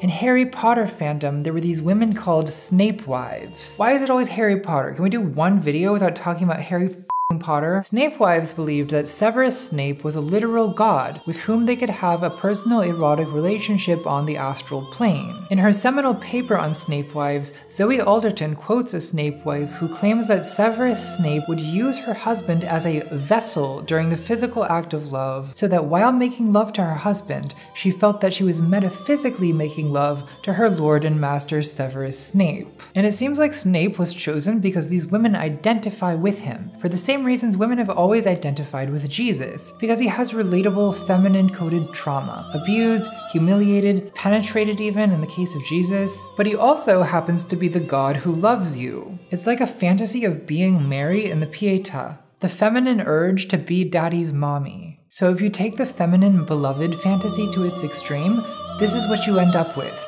Narcissism escalated to theological proportions. And if you take the masculine lover fantasy to its extreme, you get objectification to the point of predation. This desire to pursue and possess that can get a little Jeffrey Dahmer, a little Ted Bundy. Now, every generalization about gender and sexuality is an overgeneralization. And I've been calling these two fantasy types masculine and feminine because that's how most people recognize them, but now we need to question the assumption that lover equals masculine and beloved equals feminine. This assumption is part of DHSM, default heterosexual sadomasochism, and it's oppressive and imprecise, and I hate it. Both straight and gay people frequently conflate the dyads masculine-feminine, top-bottom, dom-sub, lover-beloved. And again, I really want to emphasize that masculine-feminine refers to gender expression. Top and bottom are sexual positions. Dom and sub are roles in a power dynamic, and lover and beloved are relationship roles that correspond to different ways of structuring desire. The lover is captivated by beauty and pursues it. The beloved either desires the desire of the lover or narcissistically enjoys themselves as a beautiful object, as that which is desired and pursued. I don't buy the anatomical destiny argument that says that men naturally pursue because their anatomy is pointed outward,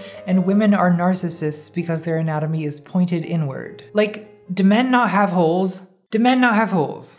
Do women not have external anatomy of their own? You can be a feminine top, or a masculine submissive, or even a dominant bottom. The lover fantasy structure does not inherently take a feminine person as the beloved, but DHSM is so prevalent that it's easy to make this mistake. I'm sure you can find examples of me doing it. Like a lot of trans women, early in my transition, I brought a lot of misery on myself by unconsciously assuming that women equals submissive equals attracted to men. Which, no, this is cringe and homophobic and misogynistic. Stop it. I forgive myself because this prejudice is extremely prevalent. There are even sophisticated theorists of gender that slip into this. Even Simone de Beauvoir, still one of the best commentators on gender ever in my opinion, makes this mistake. She says, quote, "Man with his hard muscles, his scratchy and often hairy skin, his crude odor, and his coarse features does not seem desirable to women, and he even stirs her repulsion. If the prehensile possessive tendency exists in women more strongly, her orientation will be toward homosexuality."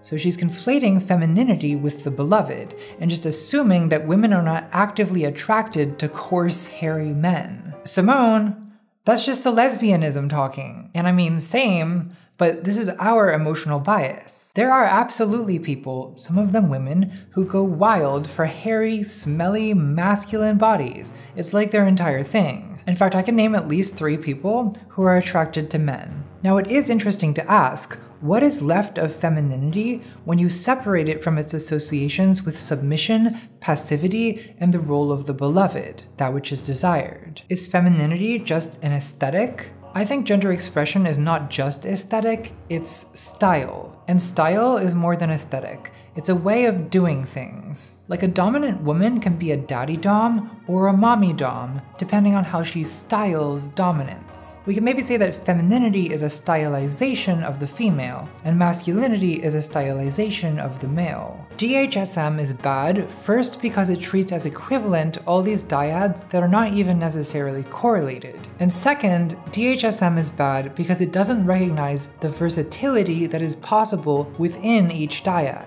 DHSM assumes that in every relationship, one partner has to be the man, wear the pants. And it also assumes that top, bottom, dom, sub, lover, beloved are fixed binary roles, which is just not true. In fact, I think it's often dysfunctional to split sexuality in half this way. Like in a common heterosexual dynamic, the man desires the woman's body, and the woman desires the man's desire. I think this is dysfunctional because in order to maintain the separation where he is the subject and she is the object, the man has to degrade and objectify the woman. But the woman's ego is wounded by the degradation, so in order to compensate, she has to imagine that instead of the mediocre schlub she's married to, she's instead surrendering to the master of the universe, her Lord and Savior Severus Snape.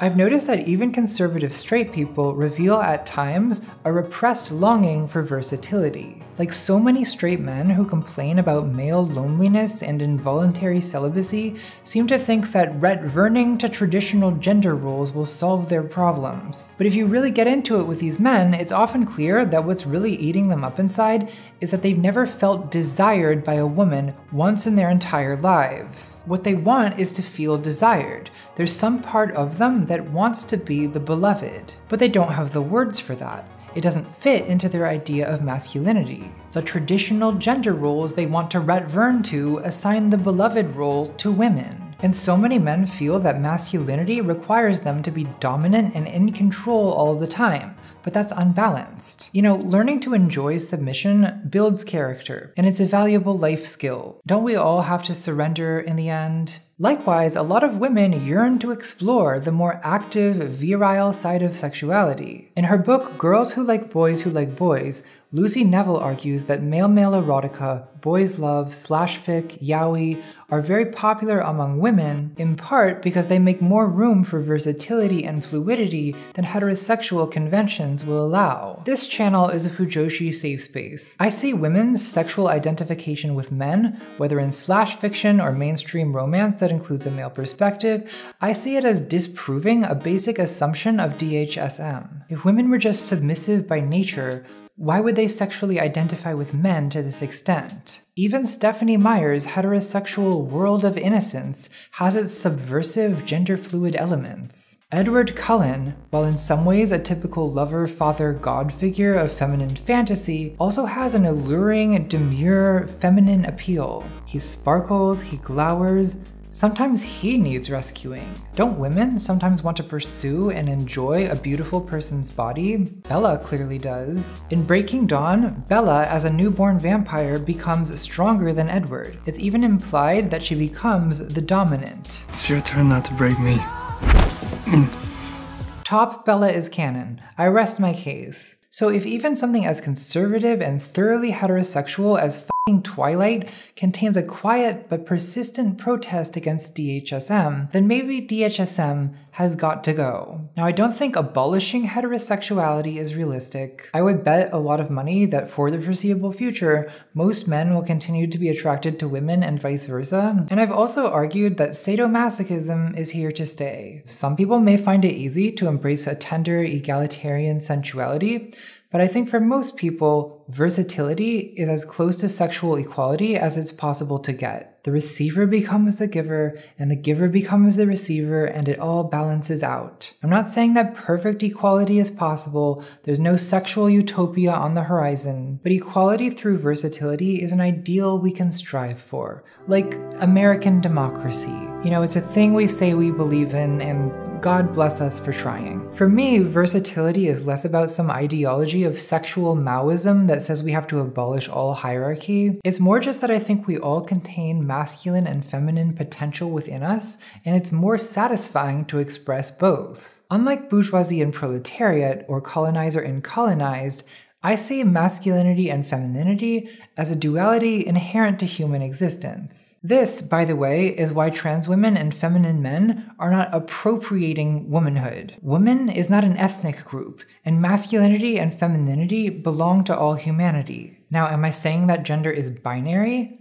No. Gender is not a binary in the sense of 0-1, but a duality in the sense of yin-yang. Yin and yang are interpenetrating opposites that constitute each other. There is no yang without yin. Giving implies receiving. There is no doer without a done to. There is no top without a bottom. Yin and yang consume each other. As darkness grows, light shrinks. They transform into each other. Night becomes day, day becomes night. They are infinitely divisible. Yin contains yang, yang contains yin.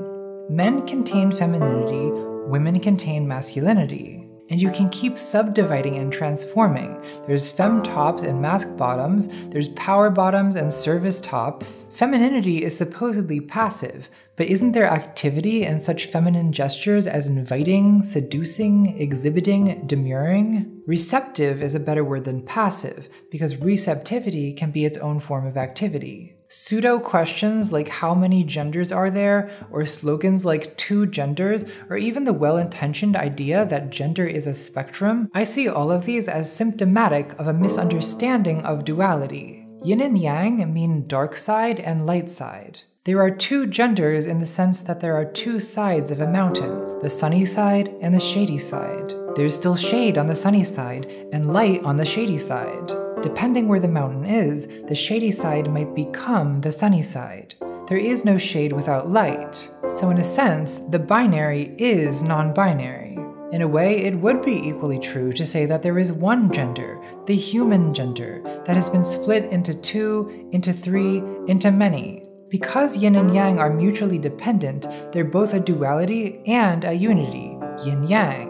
Now you might object, won't this sort of thinking turn us into a nation of cucks? Are you trying to destroy masculinity? Are you trying to destroy the West? No, I'm not trying to cuck the West, okay? I'm not trying to turn anyone into cuckolds. I'm trying to bring the West into harmony with the Tao. Is that so wrong? Is it possible Twilight isn't even about romance? Could this all be an allegory for a more spiritual quest? If a romance novel dramatizes the internal struggle to integrate the masculine and feminine elements of ourselves, then Bella and Edward are not just characters, they're projections of our inwardly conflicted nature. The predator and the prey, the lion and the lamb, the lover and the beloved.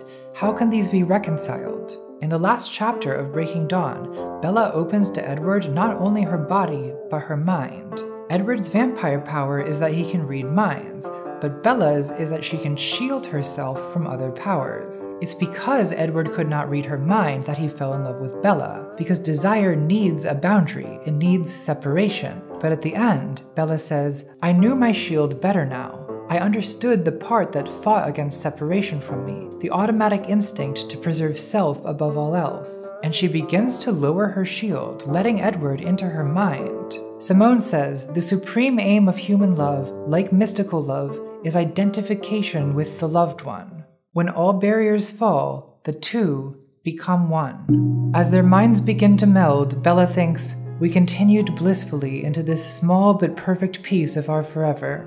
Now you could call that cheesy romance writing, but sometimes you get out of art what you put into it. So I prefer to see Twilight as a bold statement about the paradoxical equivalence of love and death and immortality. The end of separation is the end of desire. It's life, it's death, it's unity. It is the absolute. It's perfect. Forever.